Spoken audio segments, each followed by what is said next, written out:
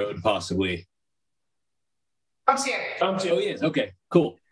I can't see. There he is. Down one chair. Recording in progress. Collectively in one spot. Yeah, having to move forever too. I didn't know. No problem. No big deal.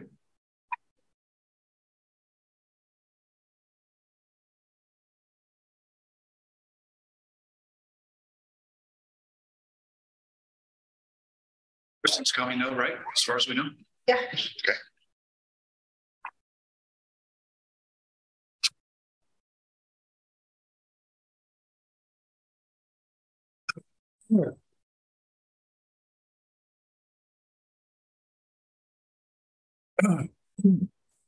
If anybody needs blinds, I recommend Bali blinds. They have the best customer service. I have Ollie, where are they? Nope. They're it's a big company and they retail in all kinds of different places. I mean, probably the Shady Lady does. The Shady Lady has big prices.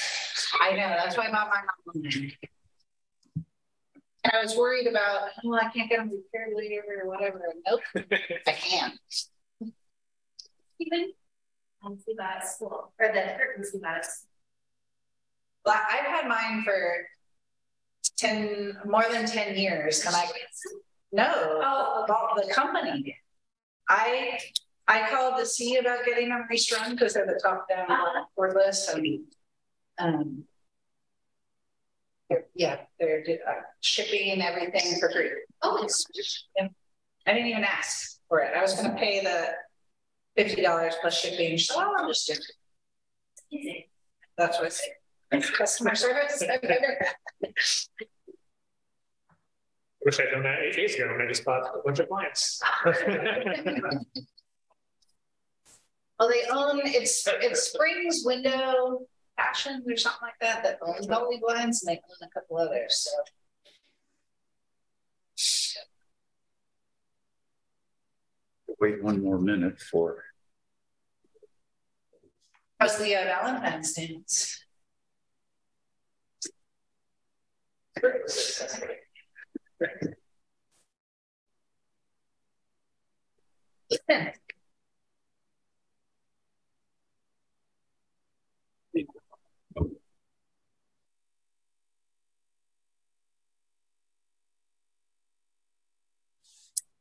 Hey, I think we're ready. So, good evening, everyone. This is the regularly scheduled meeting of the Trinidad Planning Commission for Wednesday, February 15th, 2023. As you can see, there are 4 of us here, and then our chair is elsewhere, but is here via Zoom. So we've agreed that I would chair the meeting this evening, but Aaron, please don't hesitate to tell me what I'm doing wrong, okay? Yes, okay. All right, the first item on our agenda is the roll call. Can we have a roll call, please? Sure. Commissioner Johnson? Here. Commissioner Slade? Here. Commissioner Colt? Here. Commissioner Hopkins? Yep. And Commissioner Hickman? Here. Thank you. Okay, the next item on our agenda is we have 2 sets of minutes for approval, December 14th, 2022 and January 18th, 2023. Are there any comments, questions, changes? Let's start with the first set, which is on the January 18th. The first one in our package is the January 18th. Any comments, questions, clarifications on that one? Yeah, Aaron. I have one just on the bottom of packet page 3, which is page 1. It says that Commissioner Haken observed the ordinance lacks language limiting reasonable accommodation to primary residents. And in fact, I observed that it has language in the ordinance controlling or containing So kind of the exact opposite was my sentiment there. And I just want to make sure that got recorded properly, if that makes sense. So perhaps the word lacks being swapped to the word contains. And I'm sorry, what page was that on again? Packet page 3, the very bottom. Page 1 of the of those minutes. Oh, you're on December. Okay. Sorry, is that not what you said we were starting on? I actually was starting on January 18th, but that's okay. My apologies. I must have just put them in the wrong order. That's, yeah, no problem. Yeah. So let me get to there for just a second. So I wonder if that was, maybe it was the whereases, is that, or maybe it was like the purpose and the whereases you were talking about. Was it an argument against having it be the primary residence? Yeah, my concern initially when I objected or had concerns over the ordinance when it was first brought to us was that it was being limited to the primary, and that was my concern. Not that it lacked language limiting it to the primary residence, that it did limit it to a primary residence. And I apologize, I skipped right over the December 14th. It is the first packet, first list of the first minutes in our packet. I'm sorry, I should have paid more attention. Any other comments on, let's start with December 14th. Okay, anything on the next set, which is January 18th? I get to be the guy who points out that there's a typo in the phrase Johnson pointed out typo. The page 9. You can. Absolutely. And then I just had sorry. Right. I had a question or commissioner discussion on page 2 of the minutes. I thought there was also, if I recall, a request to figure out for me or other commissioners down the road as we're not present once the emergency order sunsets, the right way for noticing access, that kind of stuff, since it's going to snap back to pre-COVID, that we were going to reach out to whoever, or that you were going to reach out, Trevor, to whoever was the right person to kind of get a ruling on that.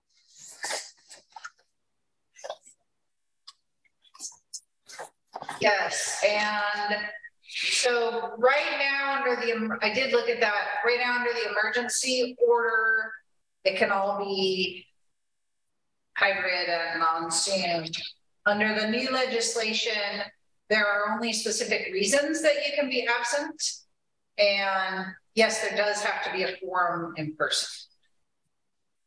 And then just a further clarification for me, for example, if I am via Zoom in the future under the new legislation, are there noticing and access requirements in place wherever I'm physically located so that someone could come into, as example, tonight, the fire station? Those have gone away with this new legislation. That went away, yes. Okay. Thank you. Any further comments on the minutes? I just had also one comment regarding an issue that was brought up. This is on packet page number 9, the third paragraph.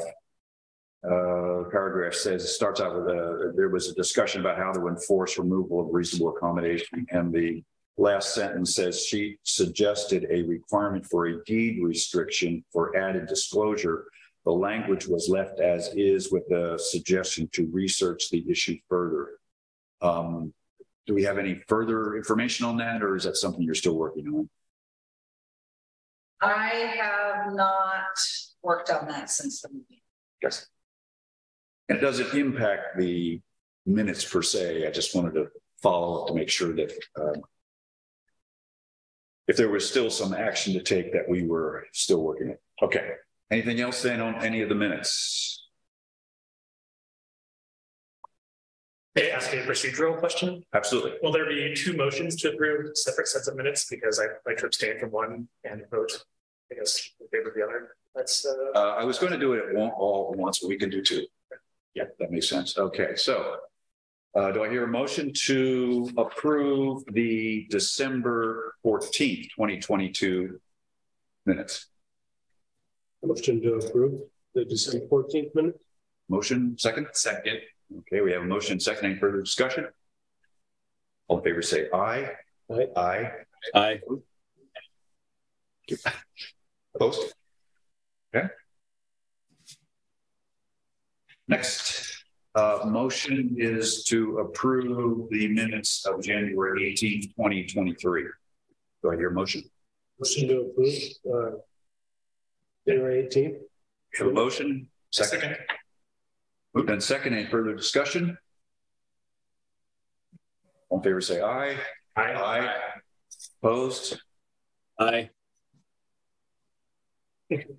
Motion carries. So both sets of minutes are approved. Our next item on the agenda is approval of the agenda. We have 4 items that are here tonight for public hearing, discussion, decision, and action. Any suggested corrections, changes, or amendments to the agenda? Hearing none, do I hear a motion to approve the agenda? Motion to approve tonight's agenda. Second. Moved and second. Any further discussion? Hearing none, all in favor say aye. Aye. Aye. Aye. Opposed? The agenda is approved as stated.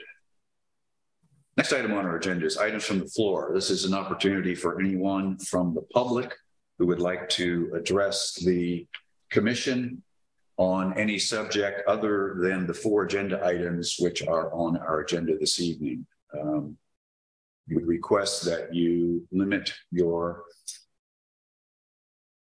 comments to 3 minutes unless you request a specific exception to that. Are there any comments from the public? Hearing or seeing none? Move on then to our next agenda item, item 5, which is, as I said, the 4 agenda items that are on our agenda for discussion this evening.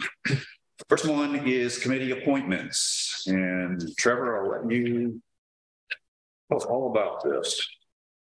So there are 3 committees, advisory committees that have been created by the city council over the last few years. That includes the STR advisory committee, the Trails Advisory Committee, and the Water Advisory Committee. And all 3 of those committees have a member of the Planning Commission appointed to them. And let's see, I believe, Tom, you are on the Trails Committee currently, and Aaron, you are currently on the Water Committee. Diane was the STR committee appointee. So at least that one needs a new appointee. And if Tom and Aaron are interested in continuing on those committees, that's certainly. So I attached the resolutions so you can see what the purpose of the committees are. Most of the committees meet orderly about, I would say. The STR committee just decided to meet only twice a year now. Things have settled down with the issue. So, and then, so the Planning Commission will elect an appointee, and then, but the official appointment is made by the city council. Thank you. Any questions, clarifications, comments from the commissioners? So go ahead. No, please go ahead. I'm just seeing in the resolutions that these are typically either 2-year terms or staggered 2-year terms. Are there term issues that we have to consider as we fill positions that aren't technically vacant? We've had so much turnover on the Planning Commission that has not been an issue thus far. And I don't think either Tom or Aaron have been on their committees for 2 years. So they needed to be on those committees for 2 years then? Is that? No, because I think they replaced someone else, so they took over a term probably. So we have not actually addressed that issue of trying to stagger them. I don't think. because the water advisory committee was made later too, so that was a later appointment. So with that in mind, for the two commissioners which are currently on committees, how long have you, well, I guess I should say, how much longer do you have for the Trails Committee, your current assignment to the Trails I Committee? think like another year. Another year, okay. And Aaron, the same question to you. Yeah, Tom and I swapped those at about the same time. So yeah, it's about a year and a few months probably. I'm sure we could find the exact date. It wasn't that long ago that we did this. Okay. So right now, we would need commissioners for a 1 year for two committees and a 2-year commitment for the third. And then I guess the next question would be, are you two still interested in serving on the current committees that you're assigned to? Yeah, I am. I have much to do. Okay. Tom, just so it's clear, Tom agrees that he will continue on the Trails Committee. Aaron, same question to you.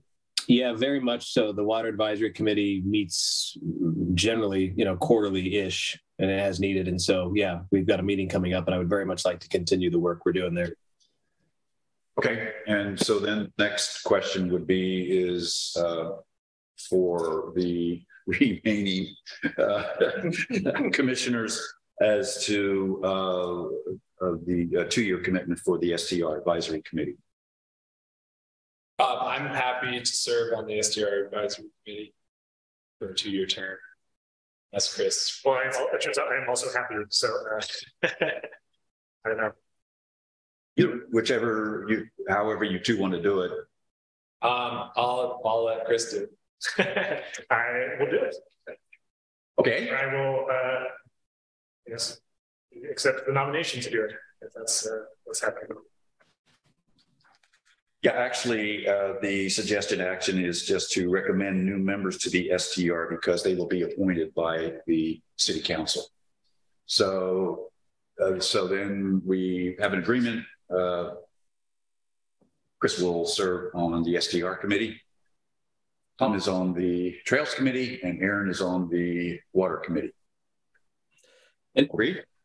Yep. Just a question: are we agreeing then that Tom and I will kind of finish out our terms, and then perhaps in about a year would be time to revisit and provide opportunities again? Or are we, in essence, you know what I mean? When I'm asking, where are we with that? Just, I'm not opposed to.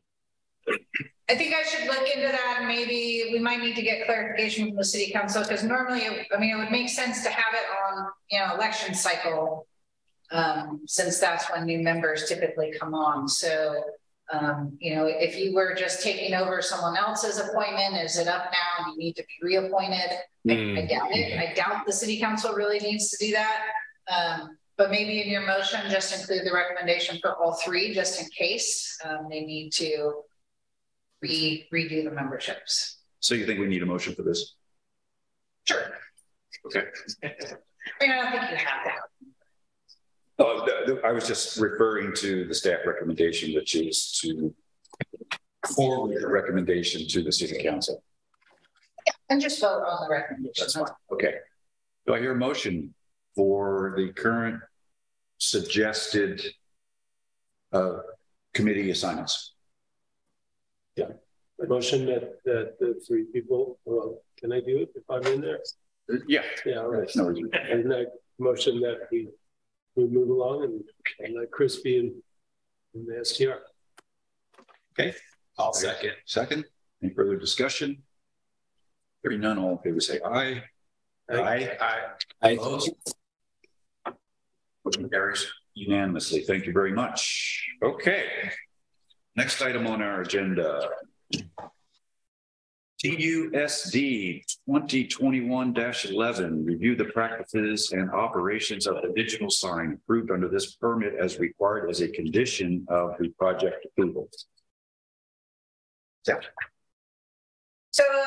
this project was approved last February. There was a fair amount of public interest for those of you who were involved in that. And a lot of people were worried about how bright it was going to be, how distracting it was going to be.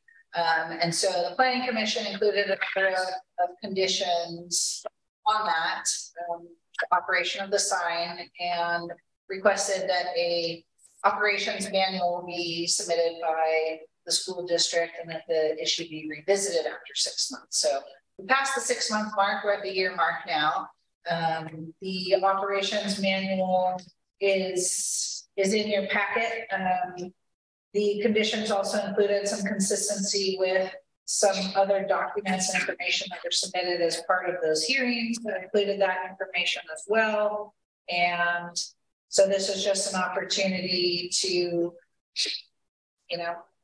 discuss how it's working and whether any changes need to be made for that.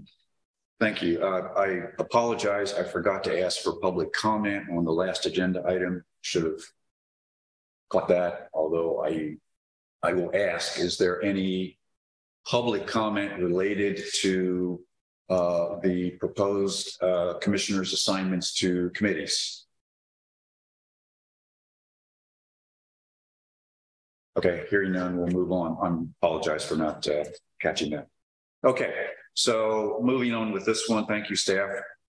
Any questions, clarifications for staff from the commissioners?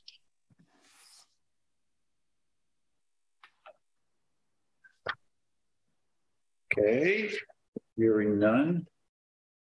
At this point, I will open this up for public comment. And we do have a representative from the school with us tonight. And so I'll certainly, if you would like to make some comments. Just here to answer any questions you have. We haven't gotten any comments from the community about the sign. I'm wondering if you guys have any concerns. We found it's been really beneficial to communicate with our families.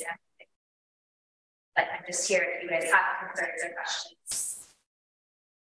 Can you pick her up? Would you mind using the microphone? Sorry. Do you want me to stand up there? Yeah, thank you. That way we can get it on the record. And if you could just introduce yourself, I know who you are, but just for the record. My name is Elise Nichols. I'm the superintendent principal at Trinidad School. And if you have any questions or concerns about the sign, I would love to address them. Thank you. Appreciate it. Any questions? I just have a comment as a community member who does not have children or isn't really associated with the school. I would say I hardly noticed the sign, which I think is probably the intent, given that it doesn't really provide information that pertains to me. So I think that's was pulled off well. You missed back to school night? I missed back to school night. Next year.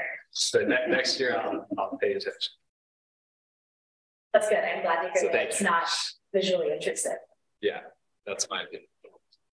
I have, I think, a series of questions for you, actually. Okay. And the first is, have you received any feedback from students or families or faculty that they wish the sign had more functionality, that they feel like it's underutilized? Not yet. Most people are happy that we can, on basketball game day, we can say, welcome to this team. We weren't able, Aaron and I had talked about potentially using it to do to advertise disaster services, but we realized when there's no power, we cannot advertise disaster. But I think as of now, we can adjust the sign data to say, and it's really been a beneficial communication tool. Absolutely, sure. I guess my second question would be, considering some of the public comments through the permitting process, do you feel like there are any concessions that you made that you wish you hadn't made in retrospect? Or did you hamstring yourself in any way that you regret? Potentially the amount of information we can display per day, if we could have some more display, advertising 2 to 3 events per day. Right now we have it static, 1 image per day. It would be nice, but I also know that we said there would be no flickering between events.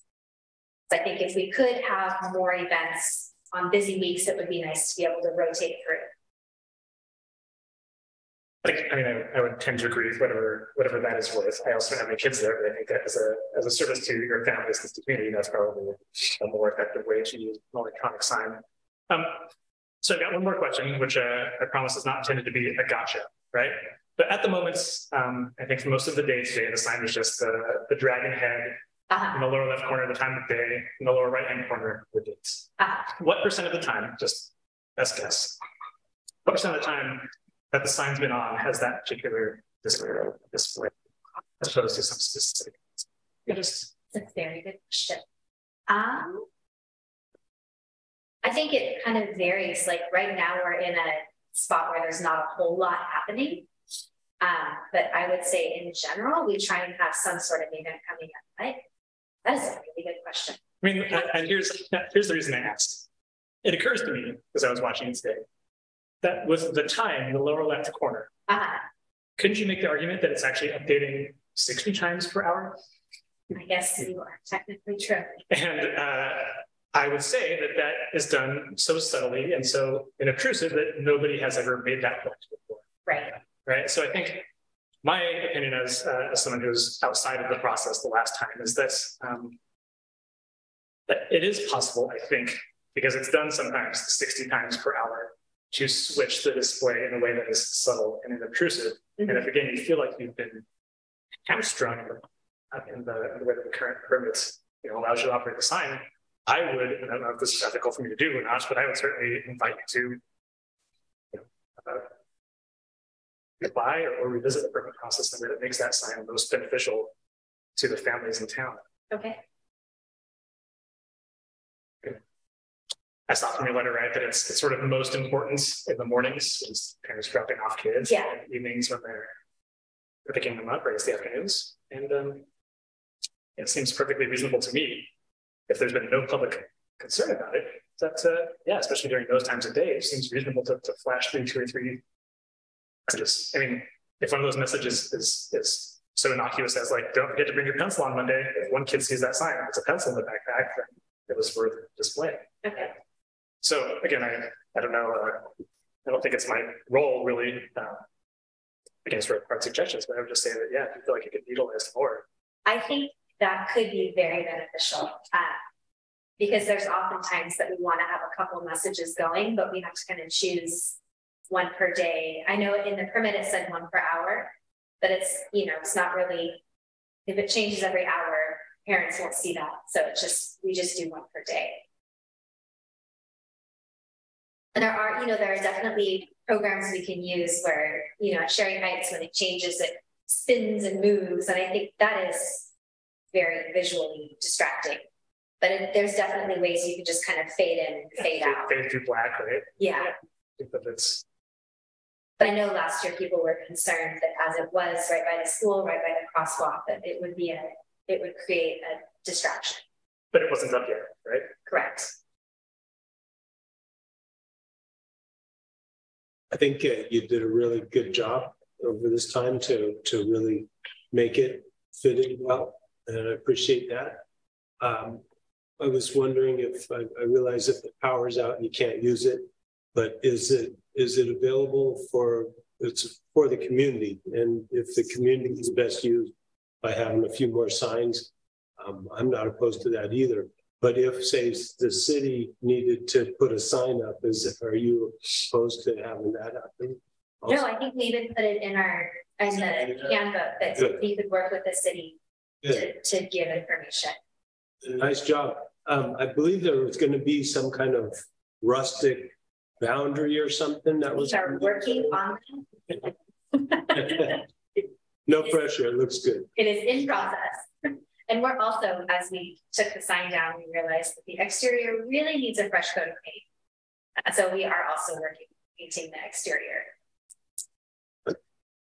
Thank you. Diane's not here. How about the cherry tree? It's been pruned twice this year. My wonderful husband came and did a good haircut over Christmas. And then we pruned it once over the summer. Other comments? I did have just one suggestion, at least in the interim, perhaps changing it at drop-off versus pickup. That way, at least you could capture two different opportunities for messaging, and that would fall well within, the existing guidelines, and give you the chance to capture folks twice, maybe. Yeah, and it is small step. Yeah, the program is not as user-friendly as we were led to believe. So it's one of those things where if we did it on a rotating basis, we would just want to say, change every 7 minutes or change every 5 minutes. We thought it would be much easier to program than it currently is, which is a bummer, but it's not impossible. But we could do this one from 8 to noon and do this one from noon to 6. So.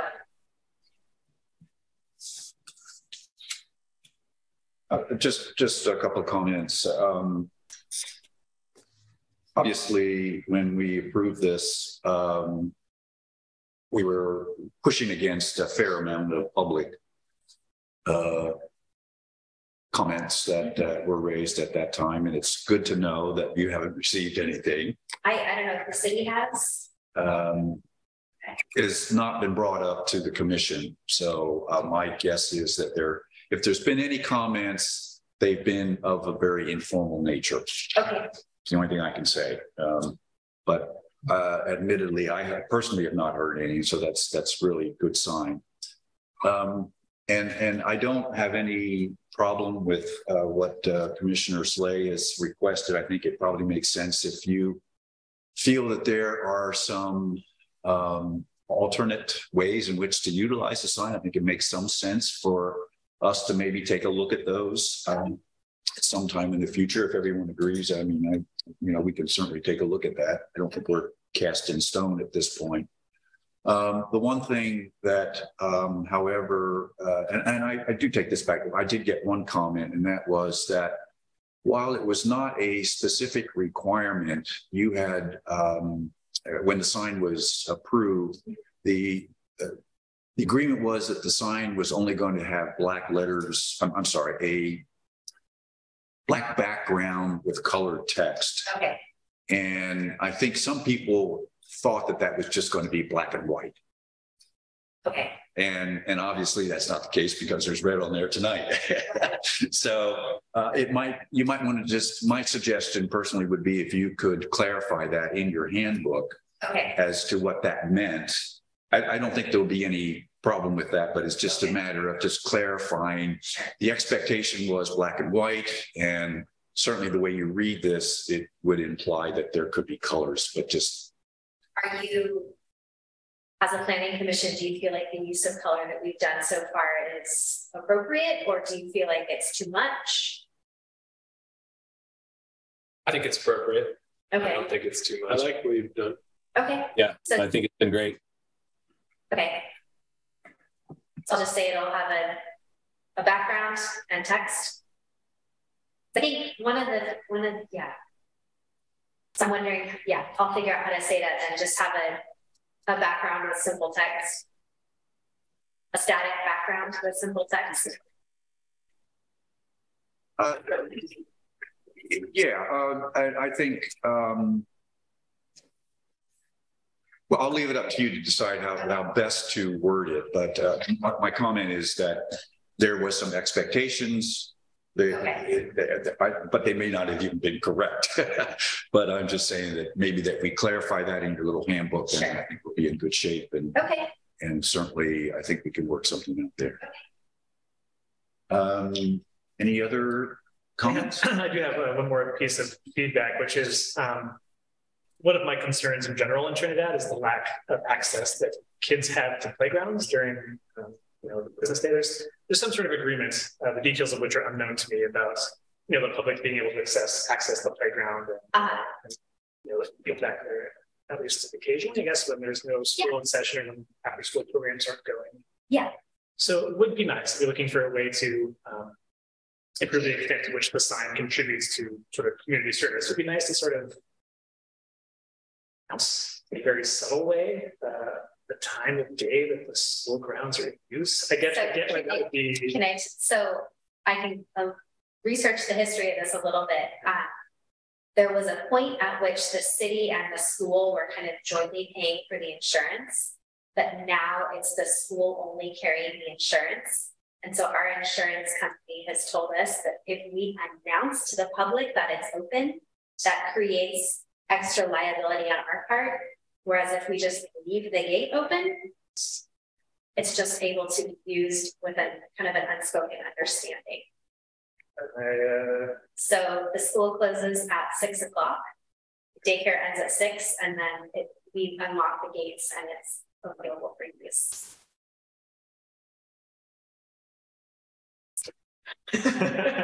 So I don't know, what were you thinking? Just like playground open? No, I mean, like I'm sure, honestly, like all this information is available someplace, right, on the website or whatever, but just like it's nice to drive by the school and think, oh, like maybe, 6:30 rolls around, I could take the kids over there or something. Yeah, and because it's a moot point. Yeah, and the gate, the gate is, we leave it, during COVID, we had it locked because it was COVID. And then now, as soon as the bell rings and kids are getting dismissed, the gates open. And then, but we do ask people who are from the community not to be there just as a safety precaution. But then as soon as 6 o'clock rolls around, it's still unlocked and begins it's unlocked. Understood. And I apologize if it's on the record that shouldn't be on the record, but I was just curious. But it is interesting because there's an understanding in the community that it's a community park. But because we no longer have that insurance agreement, we can't call it a community park.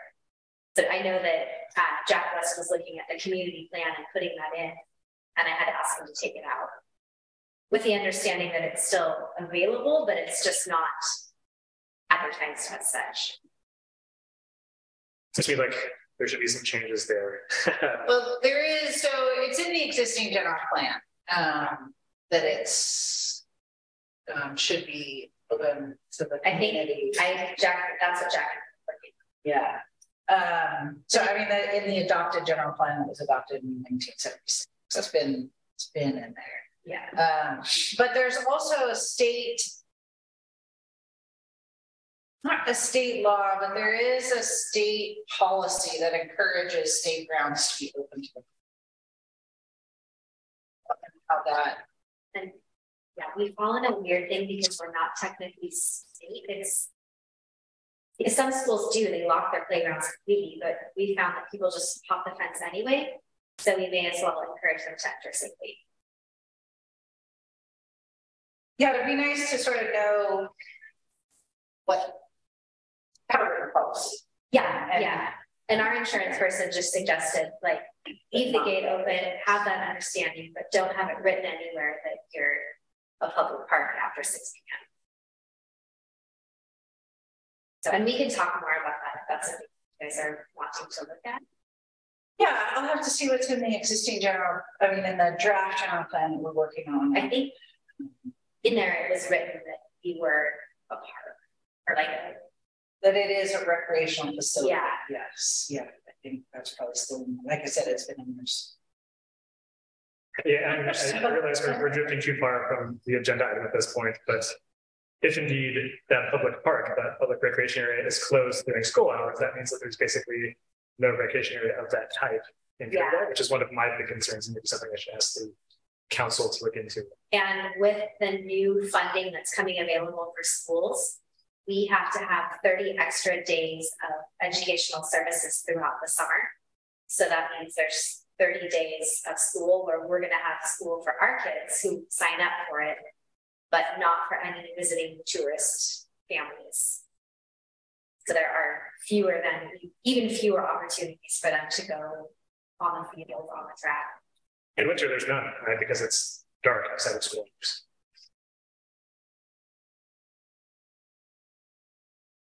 Any further questions, comments? Well, thank you very much for being here this evening. Thank you. Appreciate your feedback. And I think I hear that we certainly would encourage you to take a look at your handbook. Okay. And we can take a look at some changes to make it a better useful tool for you and useful for the community as well. So what would you like me to resubmit the handbook And how would you like that to move forward? Well, I'll ask staff, but we have basically completed our requirement, which was to review the handbook. Okay. One could argue, though, that since we're saying that there could be some changes made, that you know, it would come back to us. But I don't personally have any real finite schedule that I feel like you need to adhere to, unless, Trevor, you have any reason? Yeah, I mean, maybe for the next school year might be. It's reasonable. And, you know, it might be, I mean, I'm looking, I see, I did see a black background with colored text. I think that was pretty clear in there.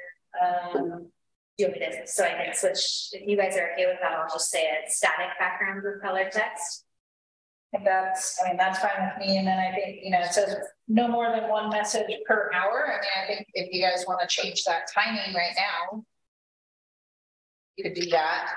And, you know, whether you wanted to come back to public, you know, planning commission, or whether it's just something that's kept on file with the city. And if there's any plans, maybe revisit it.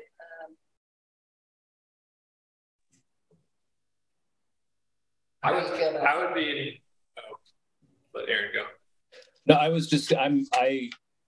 definitely think these are all things we need to consider and work on. Trevor had the procedural question. You know, we approved this permit and went through the process. Are we, in essence, allowed to now change the conditions of approval at this meeting right here? Does that do all the proper notices and that kind of stuff? I just don't want us to get into a situation where we had a procedural goof up down the road. If we wanted to change the timing, for example, that was one of our conditions, was once per hour.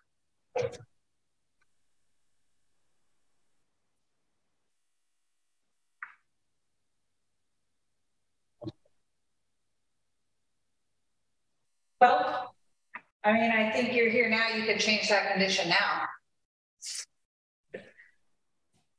Now, I mean, I didn't notice all the neighbors, but it was, I think this, it went out in the public newsletter, it was on the agenda. I mean, isn't that the intention of having this agenda item, is to potentially make changes should they be needed, I guess, as a follow-up? Yeah.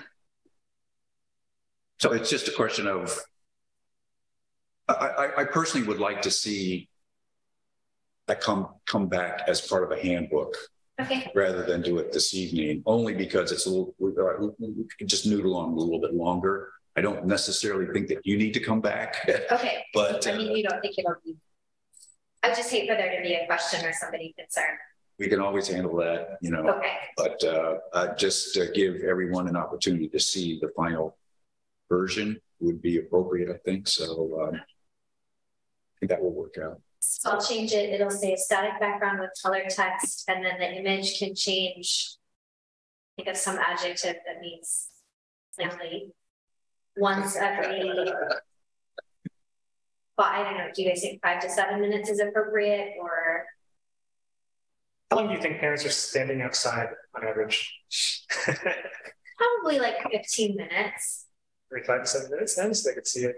Okay. Messages. Okay. I don't know. I'm not really speaking for. I guess I'm speaking for the public, but I'm not speaking for the entire public. Well, maybe I should be. Never mind. I'm just gonna stop talking. I think that seems reasonable. A reasonable thing before. Okay. I can make those changes, and then Trevor, I'll just reshare the document with you. All right. Thank you. Thank you. Thank you. Thank you all very much for your time. I really appreciate it. We're here for it. Okay.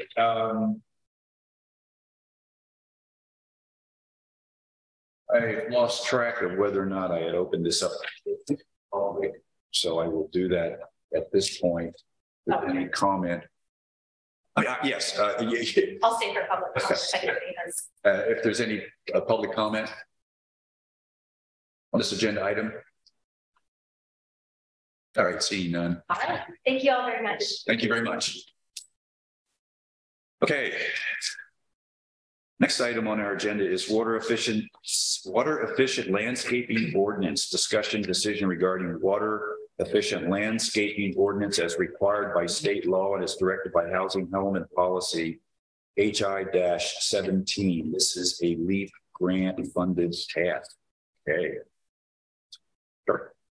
So I was originally envisioning this more like the reasonable accommodation ordinance, or be kind of simple, standalone. I mean, I knew the ordinance wasn't simple, but in terms of adopting at least the prescriptive portion of the ordinance. But then as I dug into it, it's just seemed to get a little bit more complicated, overlaps with a number of other things. I mean, one of the primary ones being the city doesn't currently regulate landscaping. And so how is this going to, I mean, this state law is in effect and the city has to implement it regardless. But how do people even know that landscaping is subject to review? We've never reviewed landscaping. And that would be one reason to get it in our ordinances. But I think, yeah, it's mixed up in how are we going to start bringing that into our permitting process? You know, we do have some funding in a REAP grant to redo all of our application forms. And one of the ideas was to bring, you know, the stormwater into it, the landscaping into it, some of these things that are not clear at this point into our permitting process, and create a frequently asked questions that can be on the website. So that will help. So at this point, it's really an informational item for you to start to think about and consider. Yeah, I think at a minimum, we need to look at, you know, getting some requirements for landscaping plans in our permitting and review procedures. You know, as I mentioned, the model WELO that the state has, and it's not really a model because it is the state law. It's so complicated, and unless you're following that prescriptive process, you have to have a landscape architect. I mean, you can't. There's no way for someone to do this on their own. Calculations, evapotranspiration, all this stuff, water demand that has to be in it. So it's very complicated, but I don't think that we're going to get a lot of projects. You know, that's mostly for commercial type projects with lots of landscaping. So I don't think we're going to get those kind of projects anyway, so we can stick within that prescriptive. So, you know, one thing to think about is if the city wants to regulate things any differently from the state. So in general, you can be more, it has to be at least as effective, which generally is more strict. So if you want to look at, you know, right now it's rehabilitated landscaping over 2,500 square feet. If you want to look at rehabilitated landscaping less than that, I did see an example of it. I also saw an ordinance that exempted edible landscaping, which I saw in the state ordinance. It's less restrictive, but I think that was the city of Santa Cruz or the county of Santa Cruz did that. So I just provided some examples, sort of you know, the state's page is way out of date. They're supposed to be doing these guidelines and public workshops, and they really have not been doing that. And I gave you some examples. It sort of goes from Truckee had this big complicated process. City of St. Helena is kind of the bare minimum, where it just referred to the state ordinance. Pasadena was a little bit middle of the road. Davis, I kind of liked their forms. It seemed like a little bit more public friendly, user friendly process. So there's some examples. Also, like I said, water use. So this LEAP grant task is not just this landscaping ordinance, but also bringing water use into the permitting procedures. And, you know, surprisingly, I haven't found a lot of examples of communities that really, at least not residential water use. or it's just the size of the meter is, so I have a list of questions for the Coastal Commission for our next meeting on the 28th to ask them some of these questions about, because increased water use is development of the Coastal Act. So I assume I know the town of Mendocino has some pretty strict requirements because they have very limited groundwater supply. They're opposite of Trinidad, where they're all on wells, but they have a sewer system. I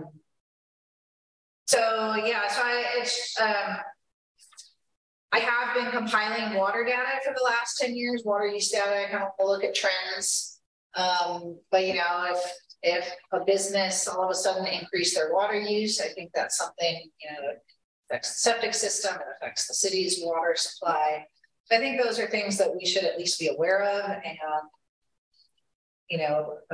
potentially, people have to submit an application for a new use or a new water hookup, and then there's some sort of contract that if your water use is within this much, you're fine, but if you go over that amount, then so that's kind of what I had in mind. That's what this task is about. So, so this is kind of just an introductory item. Get some questions, comments. We're gonna keep working on it over the next few. Okay, thank you. Questions for staff from the commission?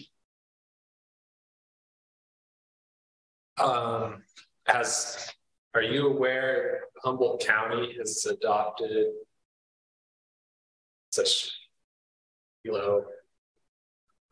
as part of their ordinances or something like that, especially given that we're providing water to businesses? So the city, I know the city of Eureka has some provisions. I think as far as I know, the county would just refer to the state ordinance as far as I know. That is, you bring up a good point. So I have for the drought contingency plan and some of the other water things we've been working on, I've used the city of Santa Cruz as a model. And they regulate the users that are connected to their system that are outside the city are subject to their water ordinance. So I think we need to make sure that that's the case for the people within the city's water. They're hooked up to the city's water system. So we need to look at that ordinance. So that I think the city's water ordinance was 1971. It does have a lot of good stuff in there, and I'm comparing it to other ordinances. But again, I'm sure 1971, there's some things updated. But yeah, so I think, and people outside the city aren't going to like that, but it's the city's water. That's a very limited one.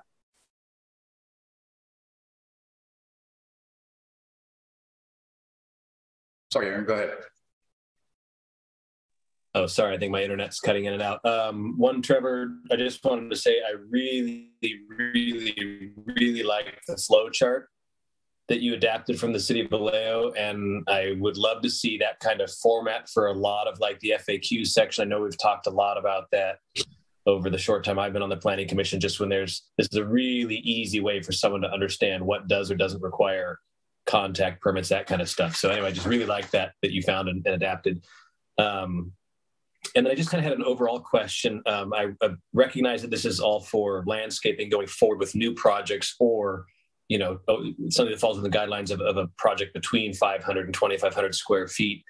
Have you seen anywhere, as you've been poking around, funding, research, sources for replacement programs for turf going to a seasonal turf product? That's, I have quasi turf collection of weeds masquerading as a lawn on my property, but it goes dormant. It's not irrigated. And there are a few parcels in town that have irrigated. Is there funding basically to say, hey, if you switch this to a water efficient turf or replacement or something? I don't know if you've encountered that, because I think that would be something that would dovetail nicely with this ordinance in concept anyway. I have seen that in other jurisdictions. I will look into those funding sources.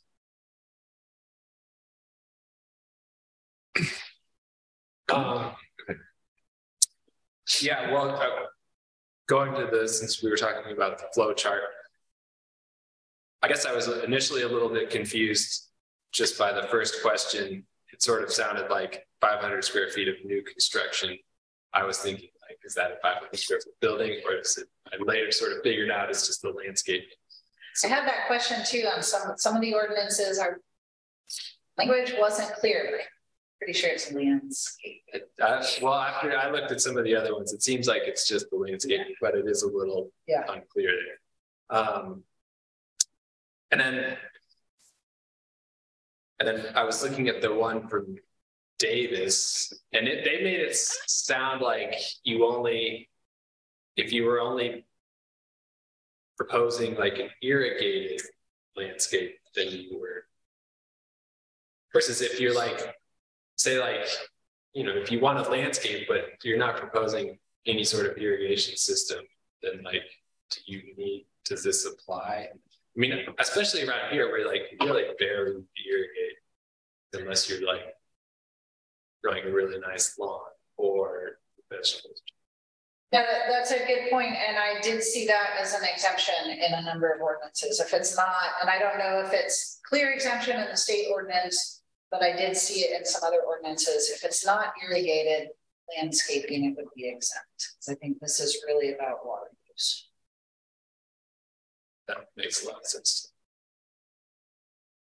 And then I don't really know what like the prescriptive worksheet looks like, or how intensive that is for the applicant to fill out, and I guess we would come up with that. But is there some kind of like processing fee that comes along with that, I assume, or like how much of a hindrance is this to it? That's probably. I don't know what the costs are. Davis did have a prescriptive sheet. Some of these links do have, and it's a one-page form, and you have to just figure out your areas, and there's a requirement to add a certain amount of mulch per square feet, and it's a one-page form that I think a landowner could do. Outside of the prescriptive process, it does require it.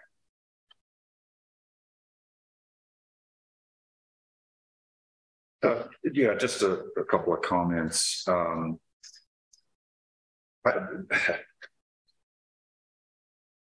In some ways, this really will require some very specific definitions. And I know we always have to worry about that, but in this case, as I started through, the first thing that comes to mind is, what does irrigation mean?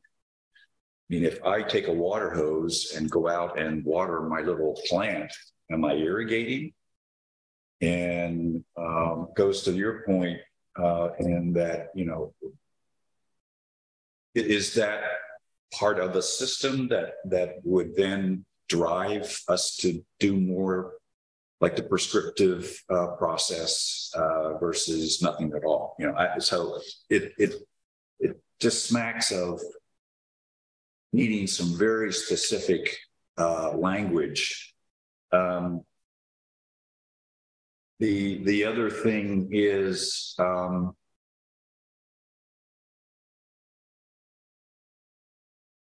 yeah, I mean, what is rehabilitated landscape?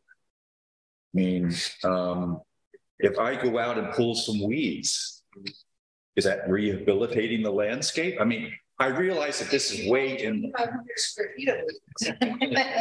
I realize that we are in the weeds when I say this, but and we'll get into this in more detail. I don't want to, but it's just like this just screams of needing some really specific definitions. And the state law has a long list of it. Yeah, I saw some of those. Yeah, right. Yeah, I mean, I think the ordinance, I was like, it's longer than the city's entire stuff. Yeah, and yeah, I think you're right that most of our projects will be less than the 500 square feet, certainly not larger than the 2,500 square feet. But there are some, and one of the examples I was thinking of with the horse pasture, that's in some places irrigated. and so, you know, that's where all the definitions and specifics get kind of dicey. And I think there's an exemption for ag. Is there? I didn't. At least in some of the ordinance I saw, there's definitely an exemption for. That would be great. Ag. Not, but that land isn't zoned for ag, so how do you define it? Yeah, that's. So just if it's clear, the intent in the long term is to incorporate this WELO into our general plan and incorporate that into some sort of ordinances and requirements for landscaping. So they'll kind of mesh together, and at some point they'll be compatible with each other. Yeah, so at the next meeting, I hope to be able to bring back some suggestions for where to, you know, start to add landscaping into the zoning ordinance. You know, traditionally, landscaping has been more of a, you know, landscaping is required under these circumstances. So yeah, there's I think a little bit of that for parking lots.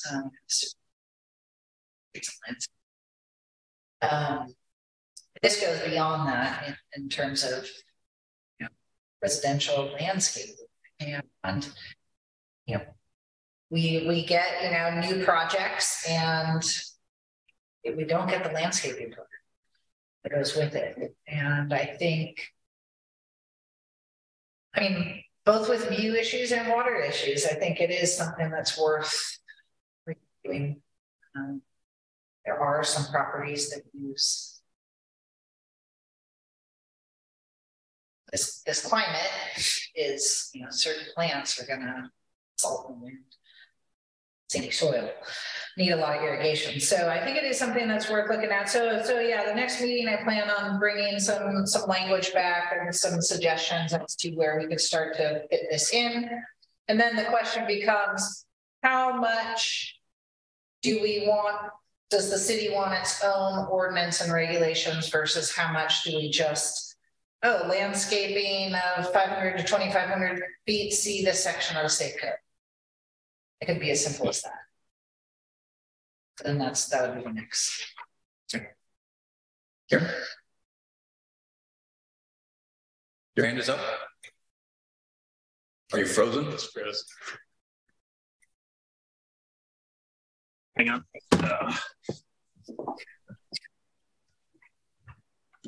Am I back now? Yes. Okay, sorry, I'll relocate here. Just relative to the comment about the your comment, Richard, and Tristan's point as well, I think it's important that we think through down the road, somehow defining whether or not you're tied to city irrigation or city water, municipal water versus catchment or gray water systems or that type of stuff. That'll be a detail we'll want to sort out. I just want to kind of get that out there to put in a parking lot, so to speak. Good point. Yeah. Yeah, I think that's a good point. The other, I guess my other thought on this is, like, in my mind, 2,500 square feet really, I mean, I don't really know what landscaping is, but 2,500 square feet really isn't that big. And like anyone in the rural residential with a half-acre lot could easily come up with 2,500 square feet of landscaping, which if that means you have to hire a landscape architect to do all these complex analysis, I mean, maybe that's one thing if you want to put in a really nice turf field, but I think if you're just trying to have some landscaping that grows without irrigation and whatnot, I mean, I sort of brought this up, but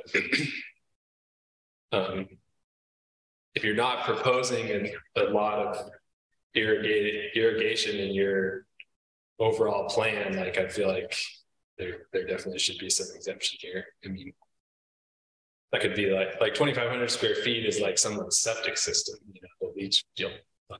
have to do something on top of that. Like, I hate to have to go through this whole thing just to figure out. So, just another thing. I agree. I think we should make sure that I will look at some of these definitions. But yeah, I think if it's not irrigated, or if it, even if it has to be irrigated for the first year or two, and then it's not irrigated after that, it shouldn't be part of this. I'll look at that. I think we have to think about what we want to, like, if we want people to be storing the rainwater catchment, then we have to show them how to do it and show them a method that they can then buy into or want for them, and then we try to incentivize that. So I mean, I've been looking for different systems, and if anybody has any ideas, I think if we just put something up, others may want it also. Well, we're working on something, right? Yeah, so the stormwater grant originally included a rainwater catchment demonstration. They took it out. They thought they were going to run out of money. It turns out they ended up with enough money. So they are going to move forward with a, I don't know, 5,000 to 10,000 gallon rainwater catchment at the school under the catchment from the bus shed roof to water their garden there at the school. And then the other thing we've talked about, and I mentioned I'm wanting to include in the grant is, so if a tank is under 5,000 gallons, it doesn't need engineering. It doesn't need a foundation, unless you're on an unstable slope, or, you know, there are some exceptions to that. And then anything over 5,000 square feet or 5,000 gallons requires an engineered foundation and secure systems, but we could have some pre-approved plans. So an engineered concrete slab with the earthquake straps or whatever is required. And as long as you have someone follow that, then you're pre-approved. You don't have to go through the process and hire an engineer. That would be one thing we've talked about doing that would help.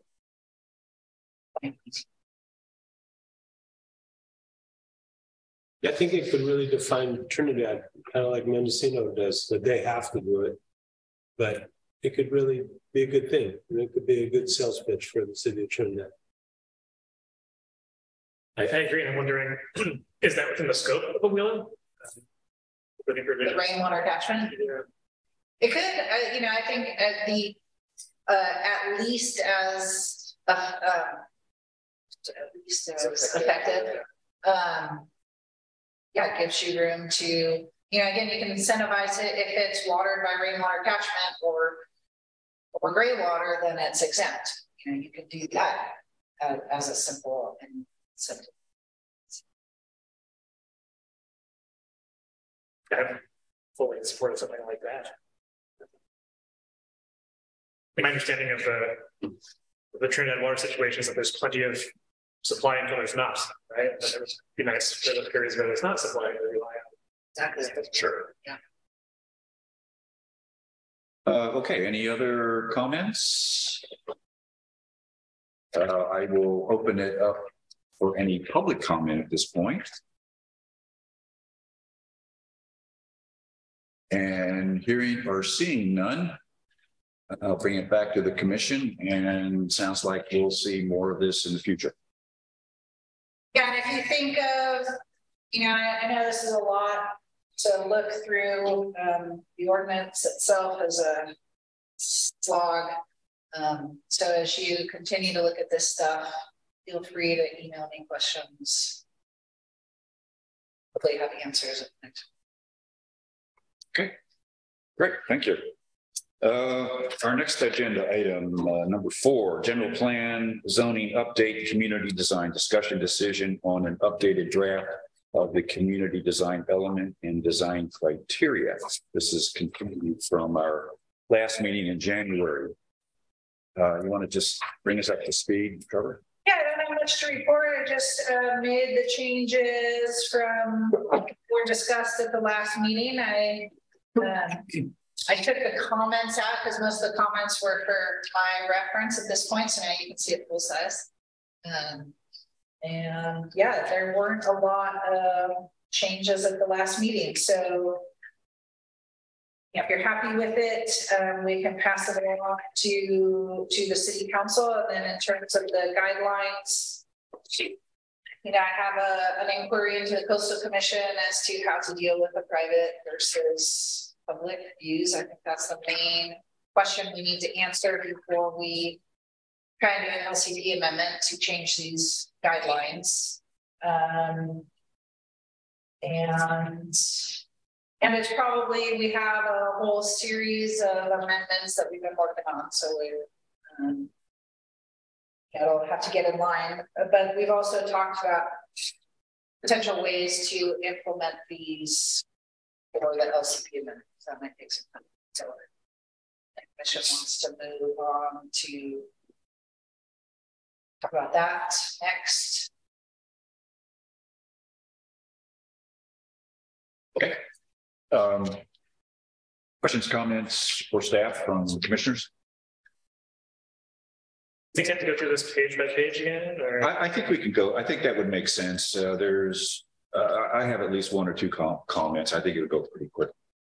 In general, if there's anything that we want to just ask. Yeah, I guess I've got a quick question, which is, I know that during the joint meeting of the Planning Commission, the City Council, the STR committee, there was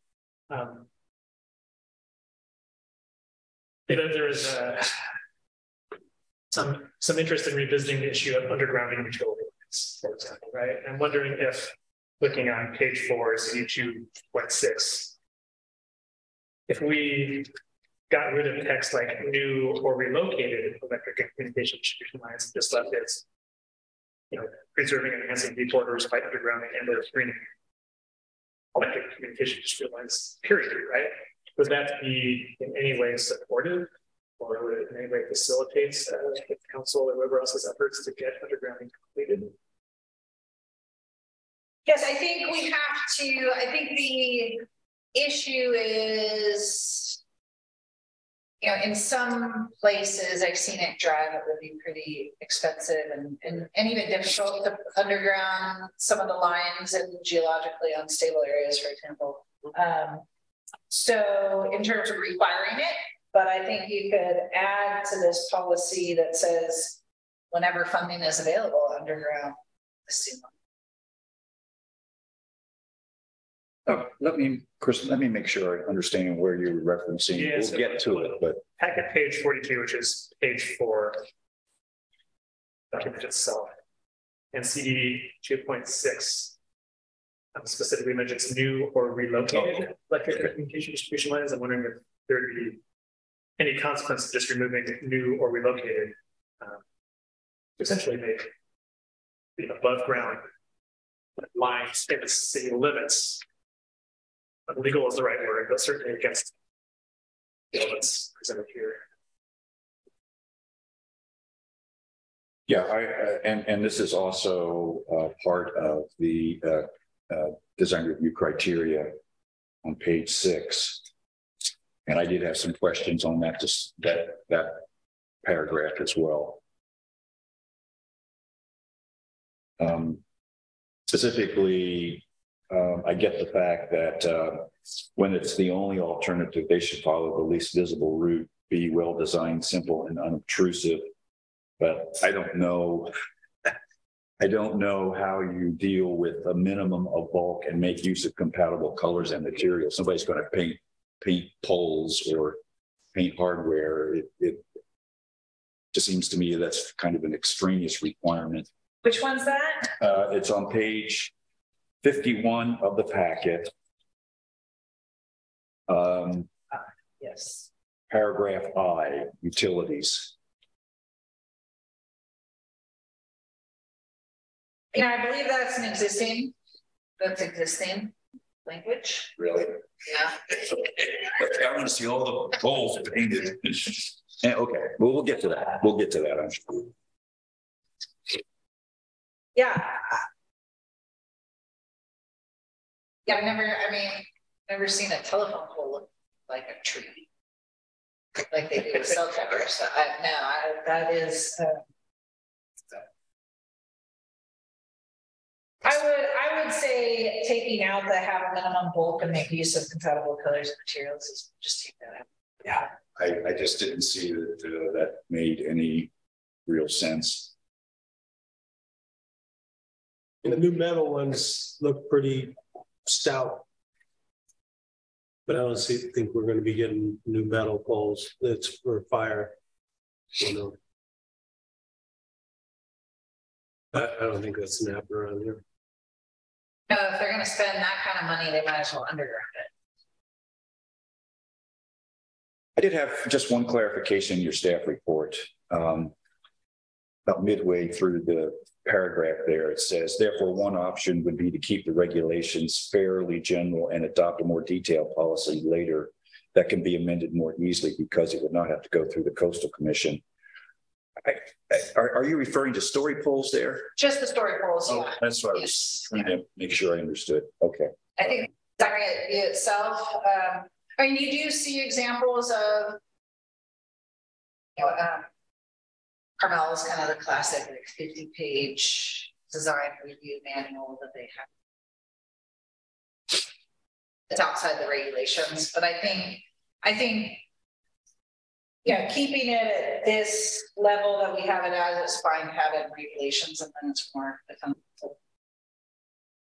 But yeah, I was thinking the story poles because we were starting to talk about the netting and the flagging and getting into those kind of details about sample figures, and so I think some of those kind of details, we could have a policy or a guidance document that can be a public handout that kind of gets more detailed, and that doesn't.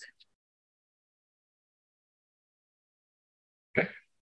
Any other general comments, questions before we plow through these two documents?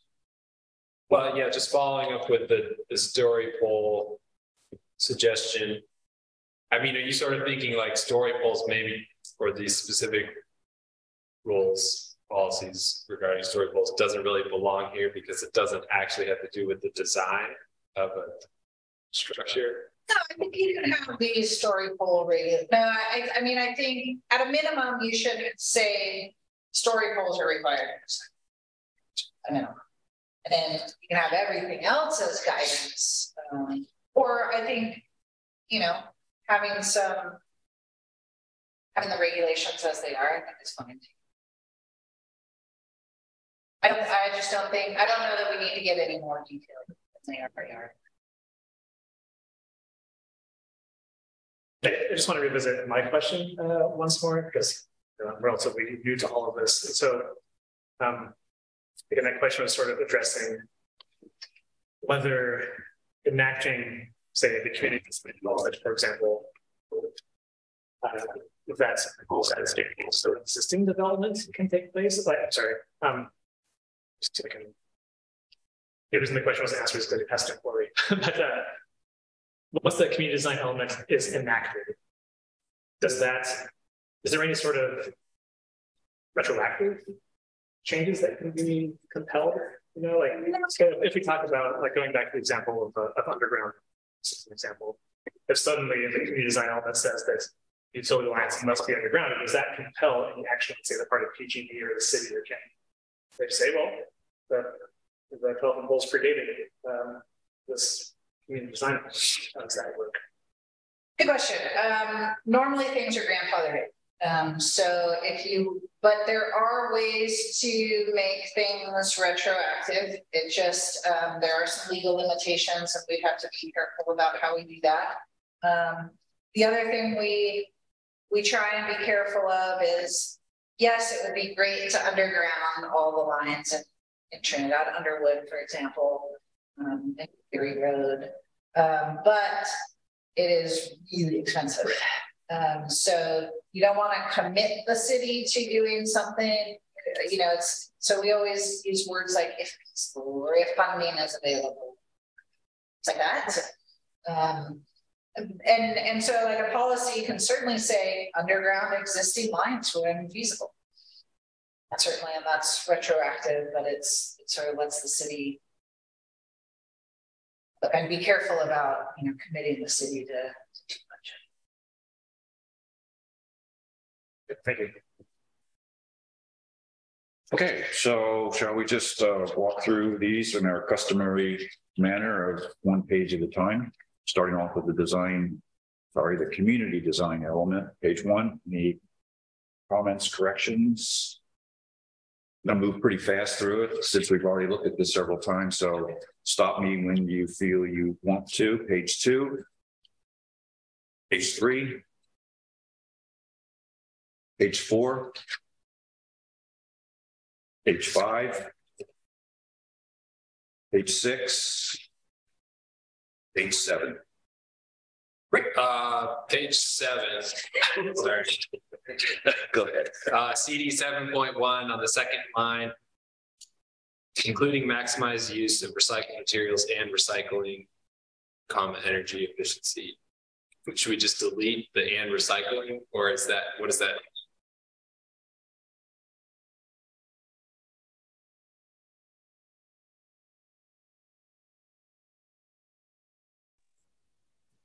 Not sure why that second recycling would be. Is just a thought, is it because part of LEED certification and those types of things necessitate having recycling in the building? Could that be what it came from? I know when we built a fire station that got certified, we had to have recycling bins in certain places. And they came through and counted them, so to speak. That's the only thing I can think of, but It's kind of awkward there. it seems, yeah, I'm not sure we want to regulate people's recycling bins. At least not on a residential level. No, and if they go after LEED certification, that'll happen automatically, right? Not automatically. So we can encourage it.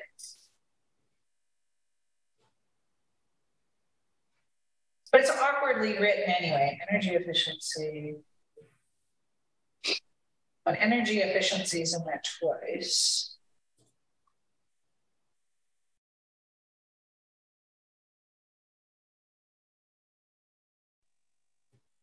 What about just removing and recycling? Does that make it? Yeah. Yeah. I mean, because this list could go on in terms of bicycle friendly, and all that kind of stuff. So, And we could strike the second energy efficiency. yes. Okay. All right. Can we turn to page 6 for just a second? Sure. When vegetation is mentioned, following up on that WELO conversation, I'd like to add exemptions for edible plants as well. That's acceptable. For under which one? Like 6.1, for example, the landscaping shall be native, drought tolerant, and or edible plants, right? Like I'd like to introduce one edible plants. I guess edible, but also not agricultural, like edible, but not. Yeah, well, there's the food garden.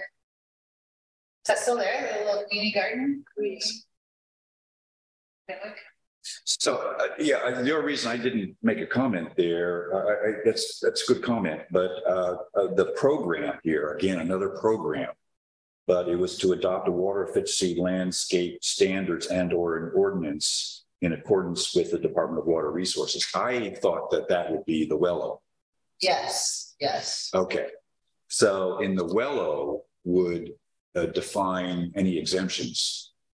It could, but I think, it does say community landscaping shall, and whether you control it, non-invasive landscaping.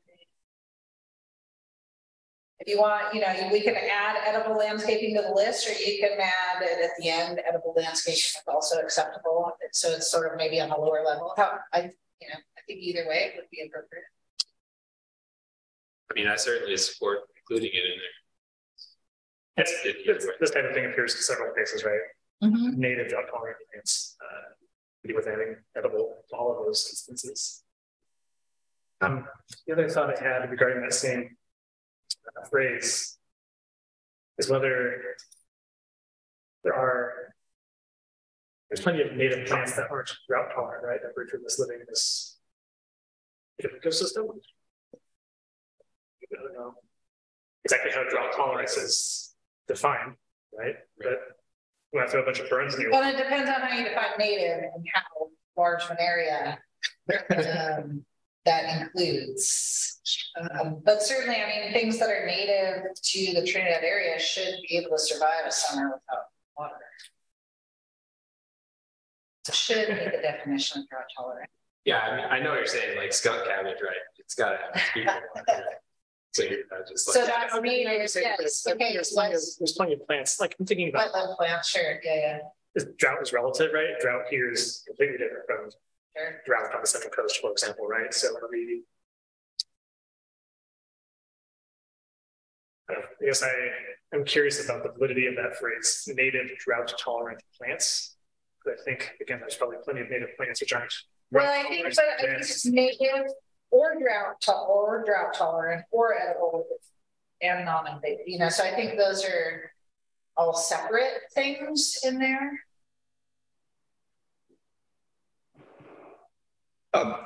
Is that in our glossary? Edible and drought tolerant of this, I mean, if there's some question about the, you know, what they are, maybe we should add them. I hate to say it, but does it have to be human edible? What do you think? Right. I just had a question on that, kind of the concept of vegetable gardens versus landscaping. And it's the fastest way back to the cliff, but it's quite a swim. Sorry, I got distracted by the quite a swim we were listening to, but the concept of a vegetable garden, just playing this out, are people going to plant fruit trees in an effort to skirt something, and now we're going to have an abundance of, I don't know, just kind of thinking that through, and I don't know, is a vegetable garden considered landscaping? I guess kind of is the question that's popping into my brain right now as we're having this discussion. I certainly think they should not be, it's kind of a separate category almost from this. Yes, I mean, I think an edible garden is part of landscaping now, but if it's not, it might be exempt from the WELO, but maybe it's not exempt from design review. So, you can plant a cherry tree and irrigate it, but you still can't plant it so that it'll grow up and block someone's view. So those could be two separate issues. You could say like edible forbs and bushes, right? I would exclude trees if that was one of the concerns, right? Yeah, you could, but I think you can keep certain trees pretty small.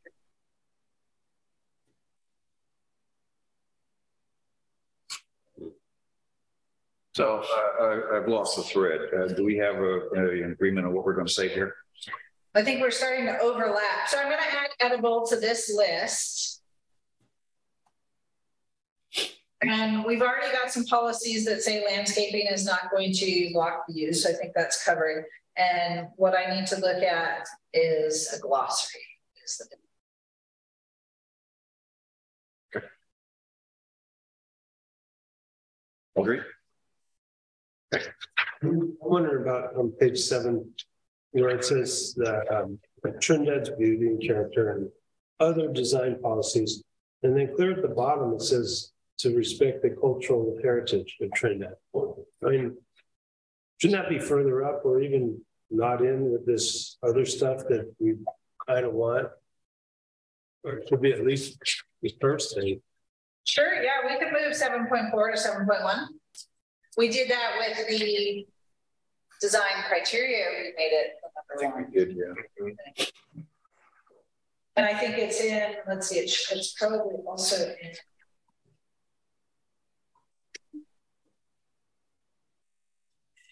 Yeah, so it is in 1.3A. So we can make 7. It seems like an afterthought clear at the bottom there. Yep, I agree.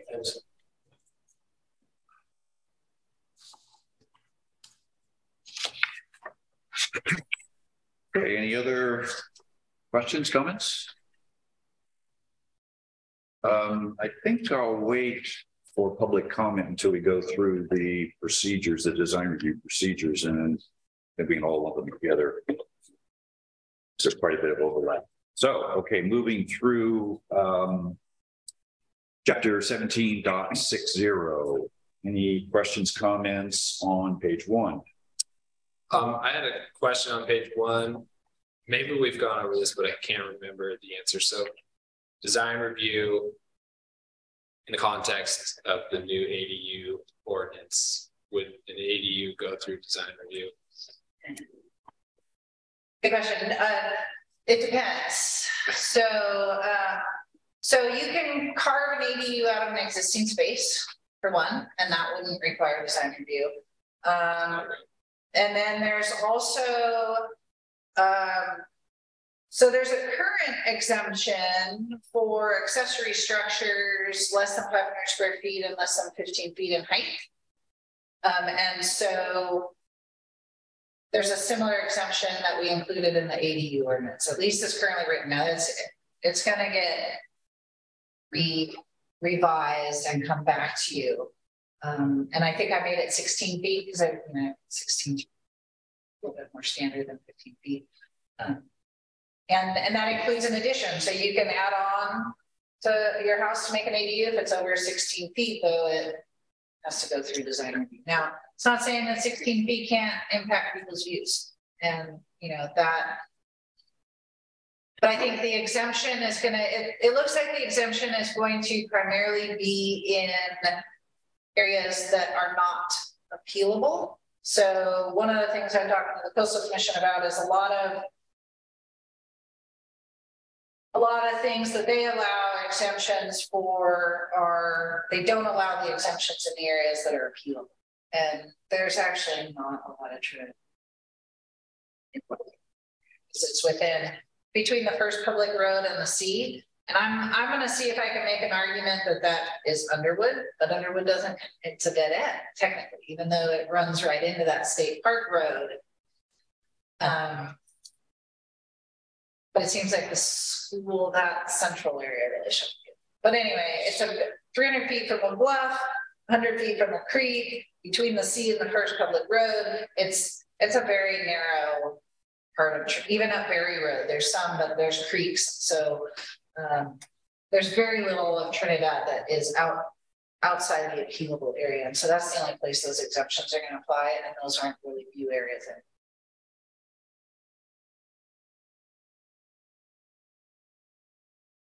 Okay, moving on then to the design review chapter. And we were on page 1. There was a question, page 2.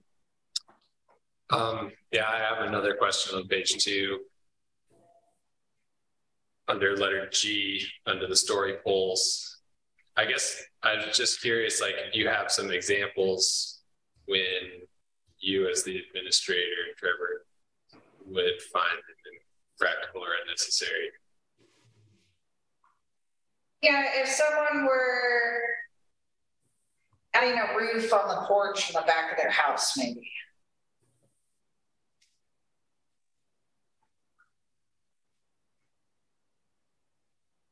Now, we're also talking about not having design review for something small or an administrative permit process.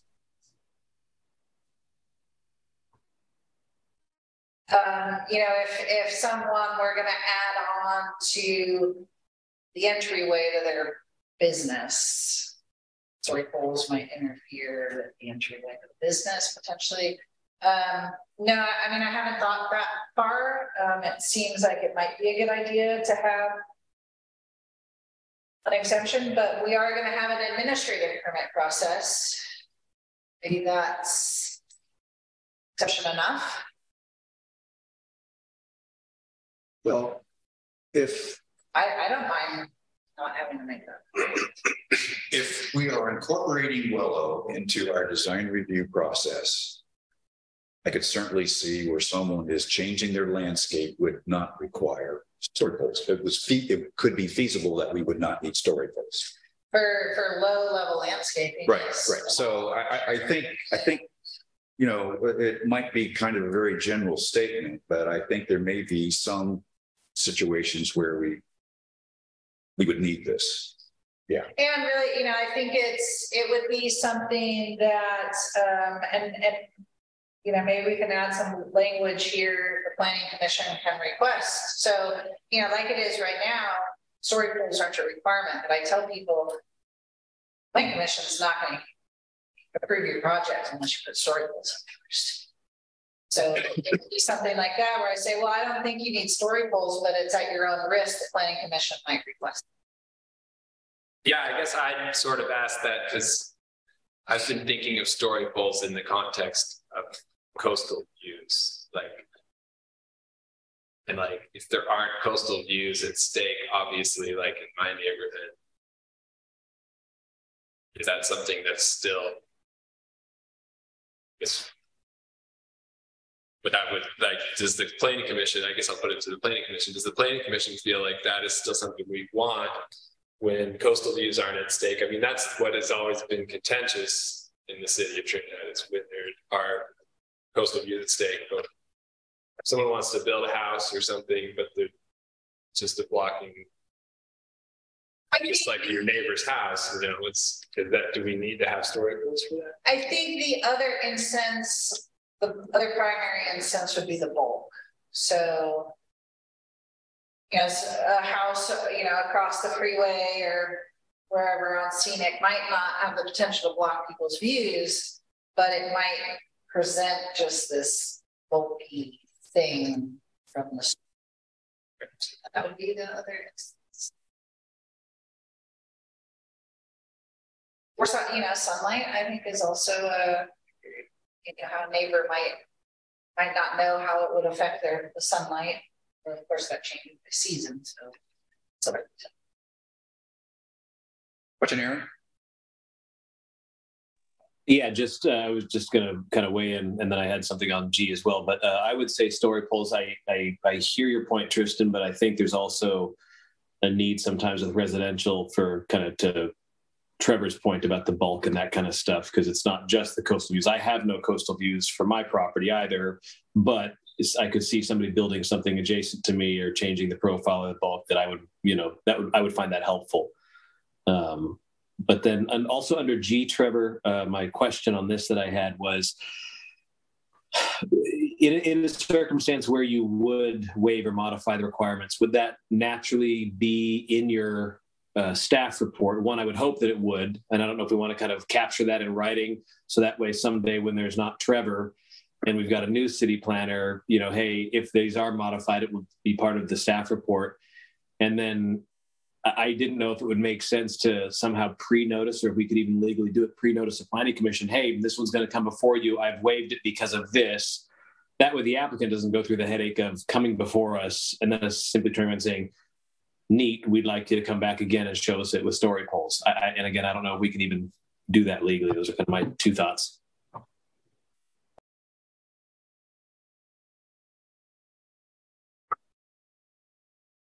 I mean, I don't see, you know, if this, so I'm going to add some language. The planning commission can still request story polls, and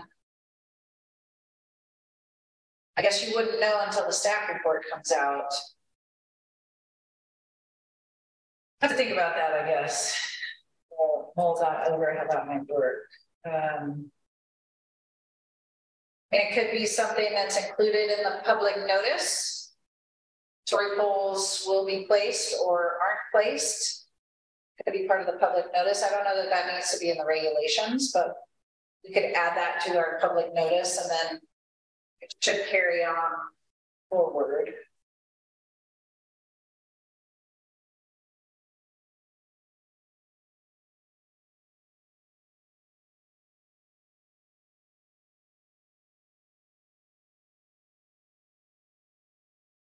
Okay. So there may be still some work we need to do on this paragraph. I think I'm hearing right.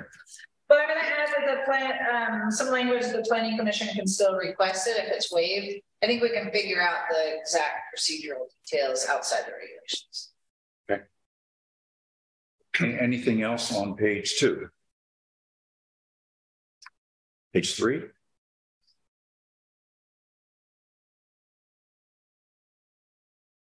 Page 4. Under architectural styles and features, number 7, I think there's solar panels that comply with, I think you were going to research something. Yeah, so that's my note that it's basically the Solar Rights Act. But that's another thing we need to incorporate into our regulations. But I think for the most part, we can't require design review for solar panels. So yeah, so that's one of the notes that I erased from this, so that is look at that section. Also under D2 for preset architectural styles, this is the second time that standard fast food restaurant design says it here, and I'm wondering if there is perhaps a more relevant example we might include here, like, just franchise, maybe. Yeah, but it applies to residential homes as well in this instance, or no? Like, is it serving to like prevent direction of like a mission style tract home type? I mean, no, I don't think that's the idea. I think the idea is, actually to keep Chevron station out. I think that, that was a missed opportunity. The city was desperate to get a gas station back. When there was a gas station there, it left. We're not going to make you do something unique. So we'll just let you do your franchise. So I think it's really just sort of that standard franchise to some. I think the track home would come out in the other. Yeah, I remember the place someone bought or wanted to buy the place next to the bed and breakfast, and they came out with this like these 3 columns, and but that was their dream home. That's luckily they didn't end up finding property. It's not an appropriate stuff. I've got another thought or question that may or may not be applicable, but I think in other parts of California, like modular ADUs are becoming popular. Like ADUs are just being prefabricated and dropped in backyards. I'm wondering if that would apply here as well, like would this preclude the placement of modular ADUs? Except the intent. Or a modular home. That's a good point. I think modular homes can be nice, especially if they have architectural features added. What about preset commercial architectural styles? But they probably still bought that design.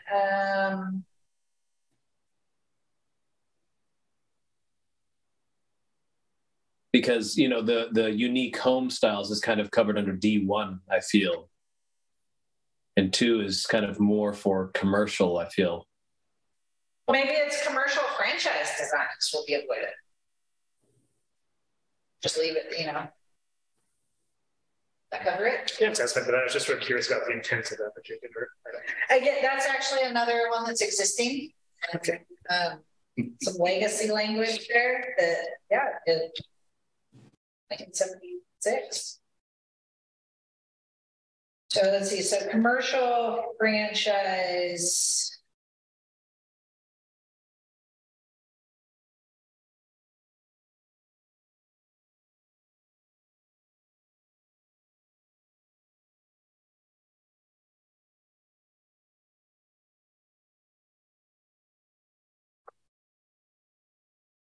Okay.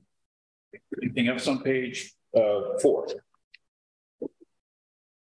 Page 5. Page 6. I think I was actually kind of waiting for Aaron to say something, but I know that we've been troubled by that 2,000 square foot regulation that often goes. You're on page 5? I am on page 5. Yeah. E1A. We had some questions previously about whether that was arbitrary. I guess my opinion is that I would rather have like a pragmatic or practical square foot regulation that actually gets observed rather than some arbitrary square footage limit that yes observed. Yeah, so I'm just wondering whether that 2,000 square foot limit is appropriate in terms of what goes on. Like I'd really like to see like a histogram, or I'd like to see what percentage of homes in town are actually at or below or above 2,000 square feet, and I'd also see some of those other sort of. I have actually put some of that information together for past projects. It's not citywide, but neighborhood. I actually recently did some for Underwood. And it varies a lot. So I guess I'm still a little confused. They shall be considered out of scale with the community unless they are designed and situated in such a way that their bulk is not obtrusive and the building is consistent with other design standards. Are you asking to crisp up the requirement for 2,000 square feet or adjust it? I'm not sure what. Yeah, I think, and Aaron, you can correct me if I'm wrong, but we've sort of discussed this in the past, and like thinking about the Vanderbilt project, for example, which would have brought it over 2,000 square feet. Travis, yeah, we've sort of overlooked that particular element and focused instead on these other ratios, right? So I'm just wondering, like, whether we should have this toothless square foot limit, or whether it might be worth our while to actually have an enforceable or applicable and rational square foot limit. Because 2,000, I think I asked last meeting, like, where that 2,000 value came from, said in the 70s or something, right? So yeah, I mean, and I think it's worked okay for Trinidad. I was thinking one option could be, 2,000 square feet shall be considered out of scale of the community, blah, blah, blah. But in no case will it exceed 25% or 10%. That might be a compromise. Put a hard limit on. Am I missing something, or isn't that already in there? It's 2,000 square feet and or a floor area ratio, but that already is a hard limit of the 25%. So the ratio is not in the existing guidelines or regulations. We use that because 2,000 square feet on an 8,000 square foot lot is 25%. So we use that as a guideline so that larger houses on larger lots are appropriate, smaller houses on smaller lots are appropriate. So we kind of use that. So maybe 2,000. So I was saying maybe that could be the hard limit. But then that means on a smaller lot, you're putting a hard limit less than 2,000 square feet. That might be appropriate, right? That'd be appropriate.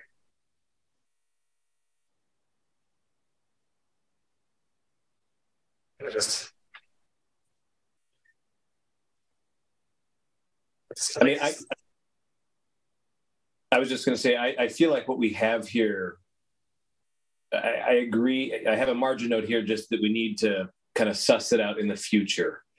This issue has come up a couple of times, but I personally, speaking for me, I feel like that what we have in place works reasonably well. I agree it's not definitive by any measure, but I mean, I can think of a project that as a commissioner I've approved that was over the 2,000, that was out of, because it was designed in such a way. And I can also think of one specifically where that was one of the findings that made me not want to approve the project in a combination with other findings. So I don't know, personally speaking, I feel like the language here works for now. I would be interested in, some data analysis to see what would it look like average square foot, for the average lot size in Trinidad. We don't have a whole lot of parcels. It would just be some time for someone to go through and do that and do some simple math that a spreadsheet could do once the data was entered.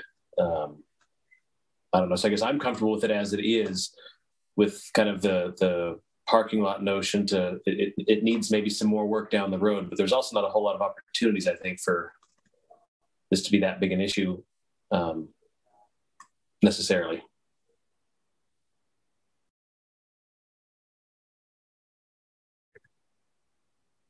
So where do we want to go with this? Do you want to, as you pointed out, just put it in the parking lot for the time being?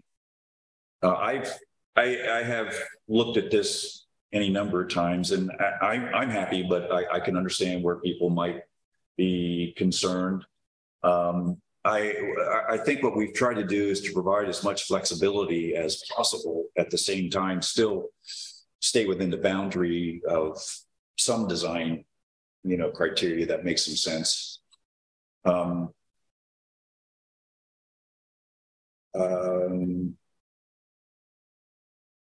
What's pleasure? I mean, I think I'm satisfied with the way it's written as well. I think it's a good goal, but I'd like to leave some discretion there. I mean, we talked about this last meeting, and I thought about it since then. And I like that there is some discretion for bringing a project that does concrete.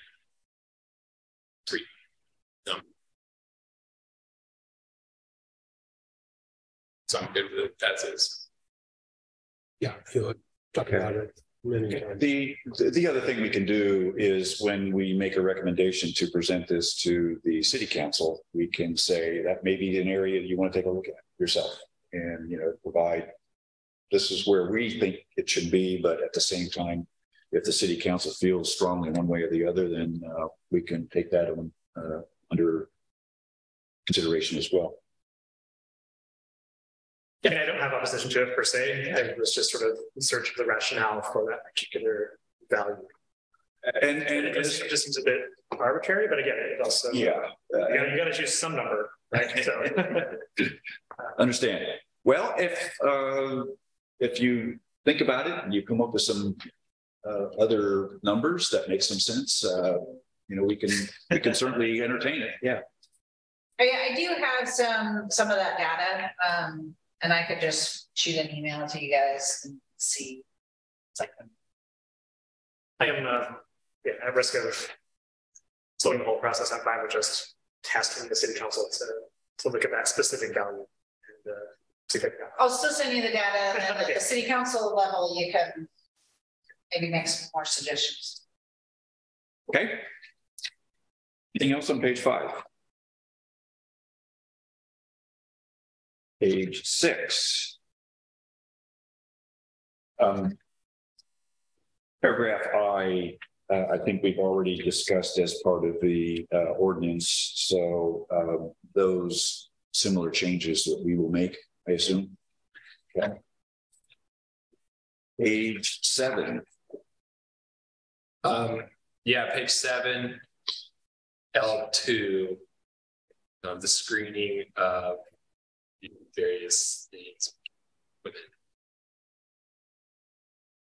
I definitely want to remove outdoor storage of materials from that. I guess I don't see as outdoor storage of materials as a design feature, for one. And I guess my personal opinion, I don't really want to require screening of propane tanks. I think of them as just a feature of our quaint town, and trying to hide. I mean, everyone has them, and trying to hide them seems unnecessary. I get people want to do it, obviously.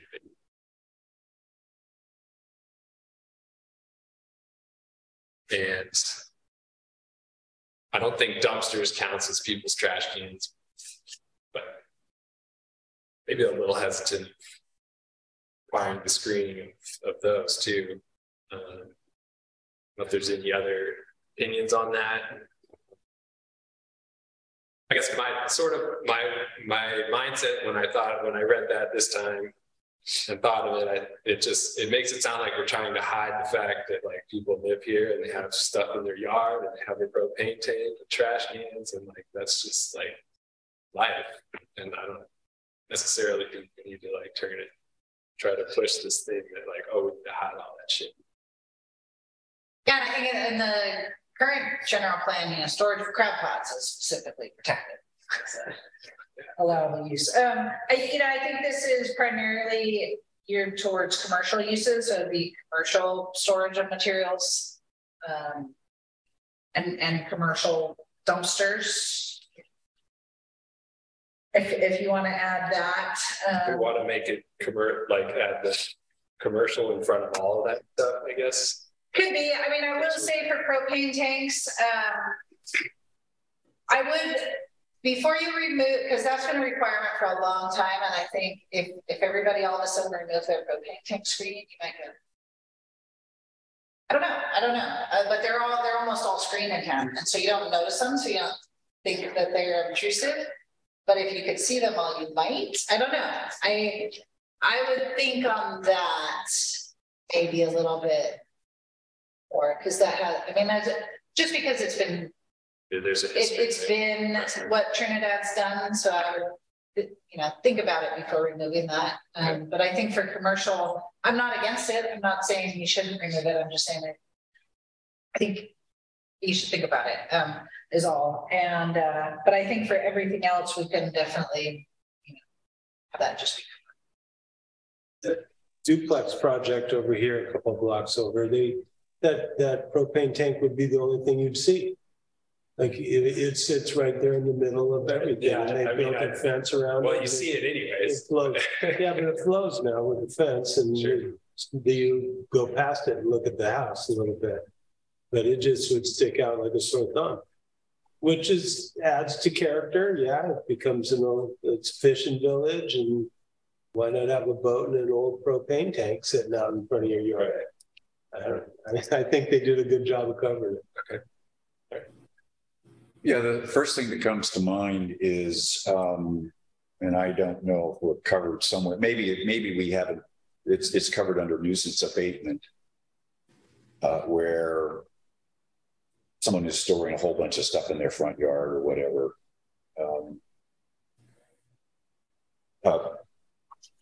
Yes, there are. I realize it's not exactly. And that's not even really explained to you. And so that's why it's a commercial. That's why that's really commercial, is because a residence, you're not going to expect outdoor storage of significant number of materials permanently. So it would be permanent screening for, there was that woodlot behind Murphy's for a while, and if that was an official permitted use, they have to screen there.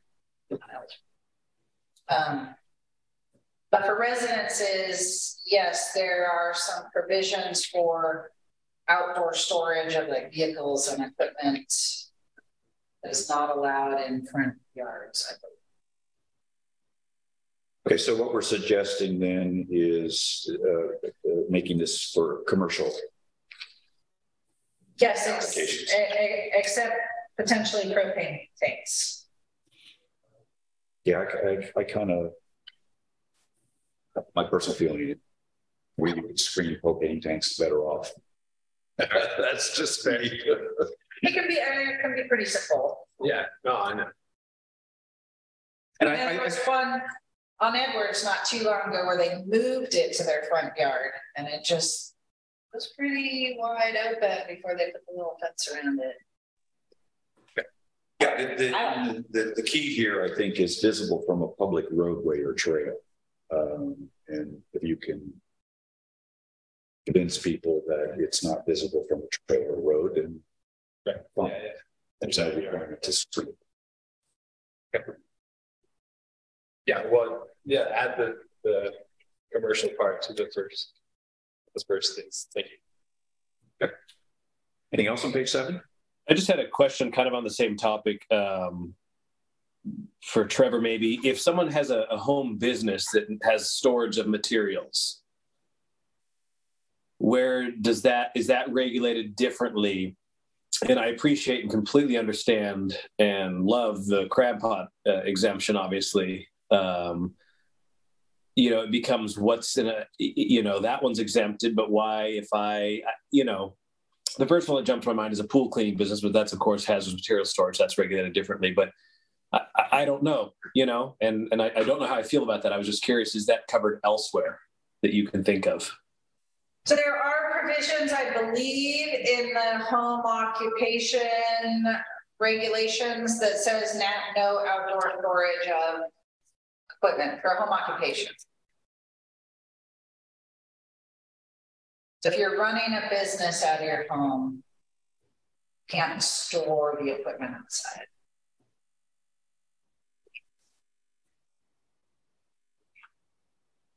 So not to nitpick this, but let's say that the horse pasture stores hay outside to the tarp. Would you require them to screen? Well, so this is part of design review. So it would have to be associated with some sort of development that needs approval. True. I think hay would fall under that for this provision. No, but yeah, I'm way off track. Thank you. Yeah, got it. Yeah, I mean, well, the outdoor storage materials really, I mean, is that really part of the design? I guess it is. For commercial, yeah, for commercial business, we can see that. Right.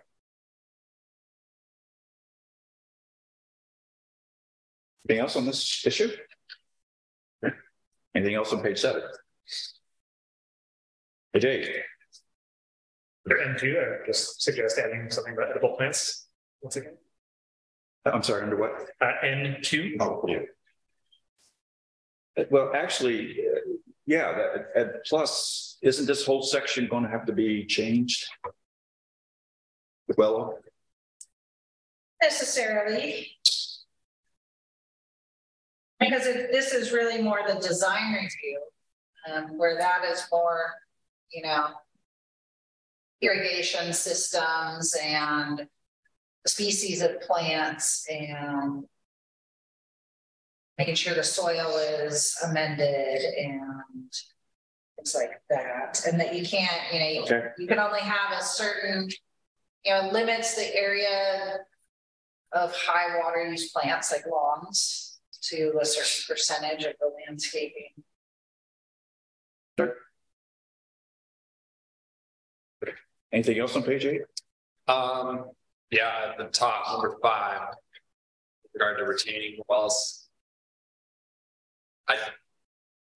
Just the requirement for them to be sign serviced, all those different things. I guess I want to add something in there for like only somehow if it's like only if they're visible from like a public street. But if it's like a retaining wall behind your house, like who cares? Yeah, I think that's the intent. And it does say should. Okay. But it could be retaining walls visible from public streets and trails, yeah, like the other one.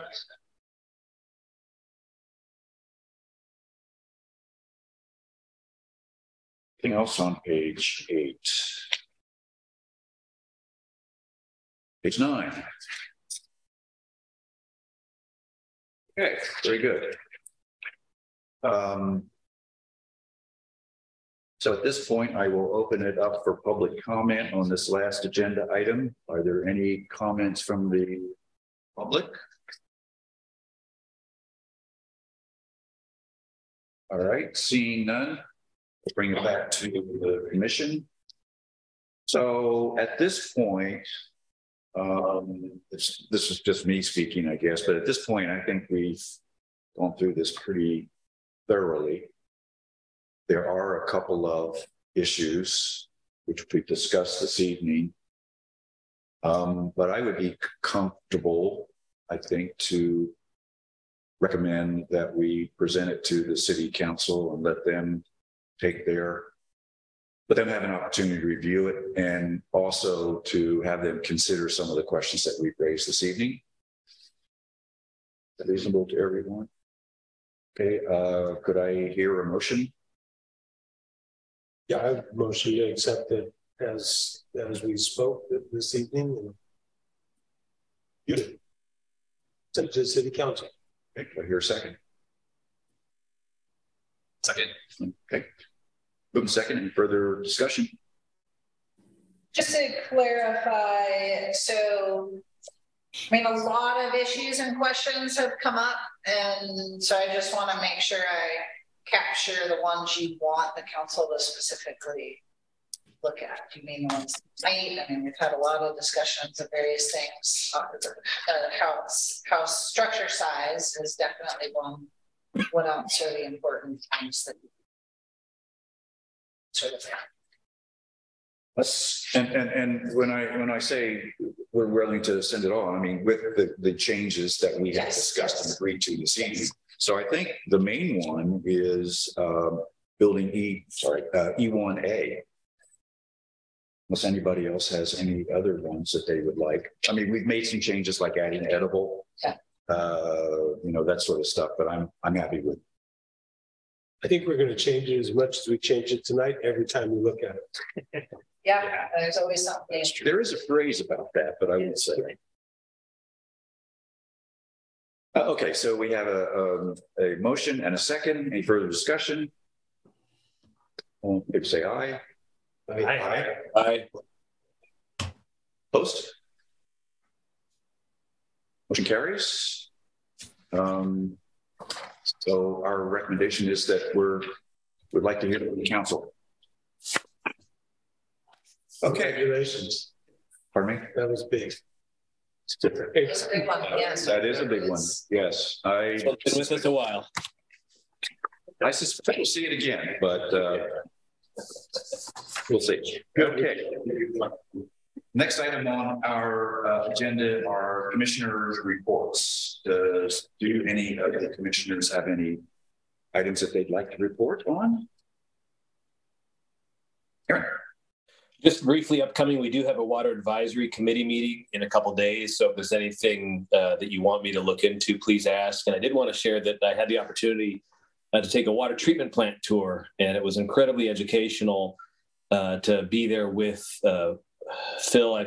His last name escapes me, the current operator from Coleman Engineering, and hear his input and suggestions on where the city should be pursuing additional water storage. And I definitely am going to make sure that is connected back to the city council as they continue with their process with GHD and other folks. There's, I think, an opportunity to put a tank in the wrong place if we're not careful and create some problems for the city in the future. So that's all. Yeah, good to know. Yeah. And we have a trails committee next Tuesday. It was going to be Valentine's Day and it got bumped. But any input is very much appreciated, and you're all welcome or whatever. Or if you have anything, email me or whatever. Thank you. More next time. Anything else? I'll just mention real quickly, just as a reminder to all of us that served last year, our Form 700s are due. I think April 1st. Maybe you can check on that. Well, I mean, we all received an email. It's an email. You got an email. Okay. Yeah, I just forget the date. My email's not up, but just a reminder that Form 700s have to be filled out and submitted, and it can be electronically. Anything else? Staff report.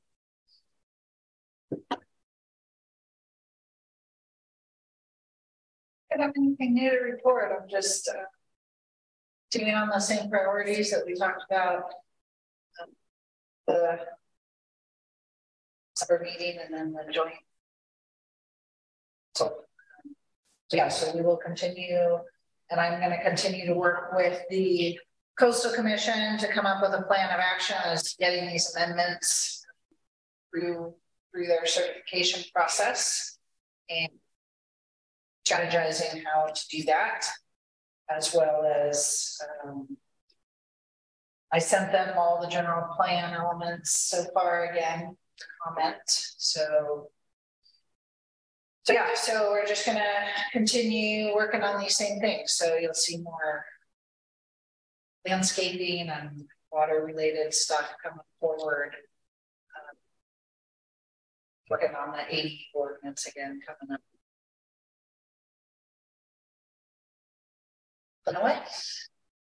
Are you pleased with the meetings with Coastal Commission? We've only had two, and for the most part, I think they've been productive. What I was sort of realizing though is I'm not necessarily getting the follow through. So, you know, there was a list of action items for them that they were going to follow up and get me answers. And maybe they just assumed they'd give me the answers at the next meeting. I was hoping to get them sooner so I could get working. I assume I'll get them at the next meeting. So I guess we'll see. Otherwise I might see if I can keep those moving along. Yeah, they did just have their meeting. They passed the an 18 ordinance for Humboldt County, so I'm going to take a look at that. And then the lighthouse, so they approved. Yes. And they were all off the few days this week. I think it will be helpful, but yeah, Great. Everybody. And next item is future agenda items, and this is the same list that we've been covering for some time. Any changes or additions, deletions? Again, being relatively new to this, I've certainly put in every agenda that I've seen, or they've appeared as future agenda items on every agenda I've seen. I'm just sort of curious if there's a known timeline on which these will be addressed. You know, you've got all of these priorities. Yes, and I think the problem right now is that yeah, there's other more pressing priorities like grant, getting the grant funding, but we don't want to forget about them. We don't want them to drop off the radar. Some of these we're kind of working on with the stormwater grant. We're working on rainwater catchment I'm working on a cultural resource development that will incorporate some of the management plan into the general plan. I sent off a draft of that to the tribes, and they said they'll be looking at it and get comments back. Actually, I have a meeting with the Rancheria next month to talk about that. Although I left management plan policies out for now, pending there's mediation coming up. Drug management team, and so we'll wait for that to play out because he transfers the land, obviously. So in the background, I'm working on some of these vegetation regulations. It's not the views and vegetation ordinance, but we're going to be working on landscaping regulations. Signage, well, design review, that's a signage issue too. So we are working on these. Okay, any other final comments? All right, otherwise we are adjourned. Thank you.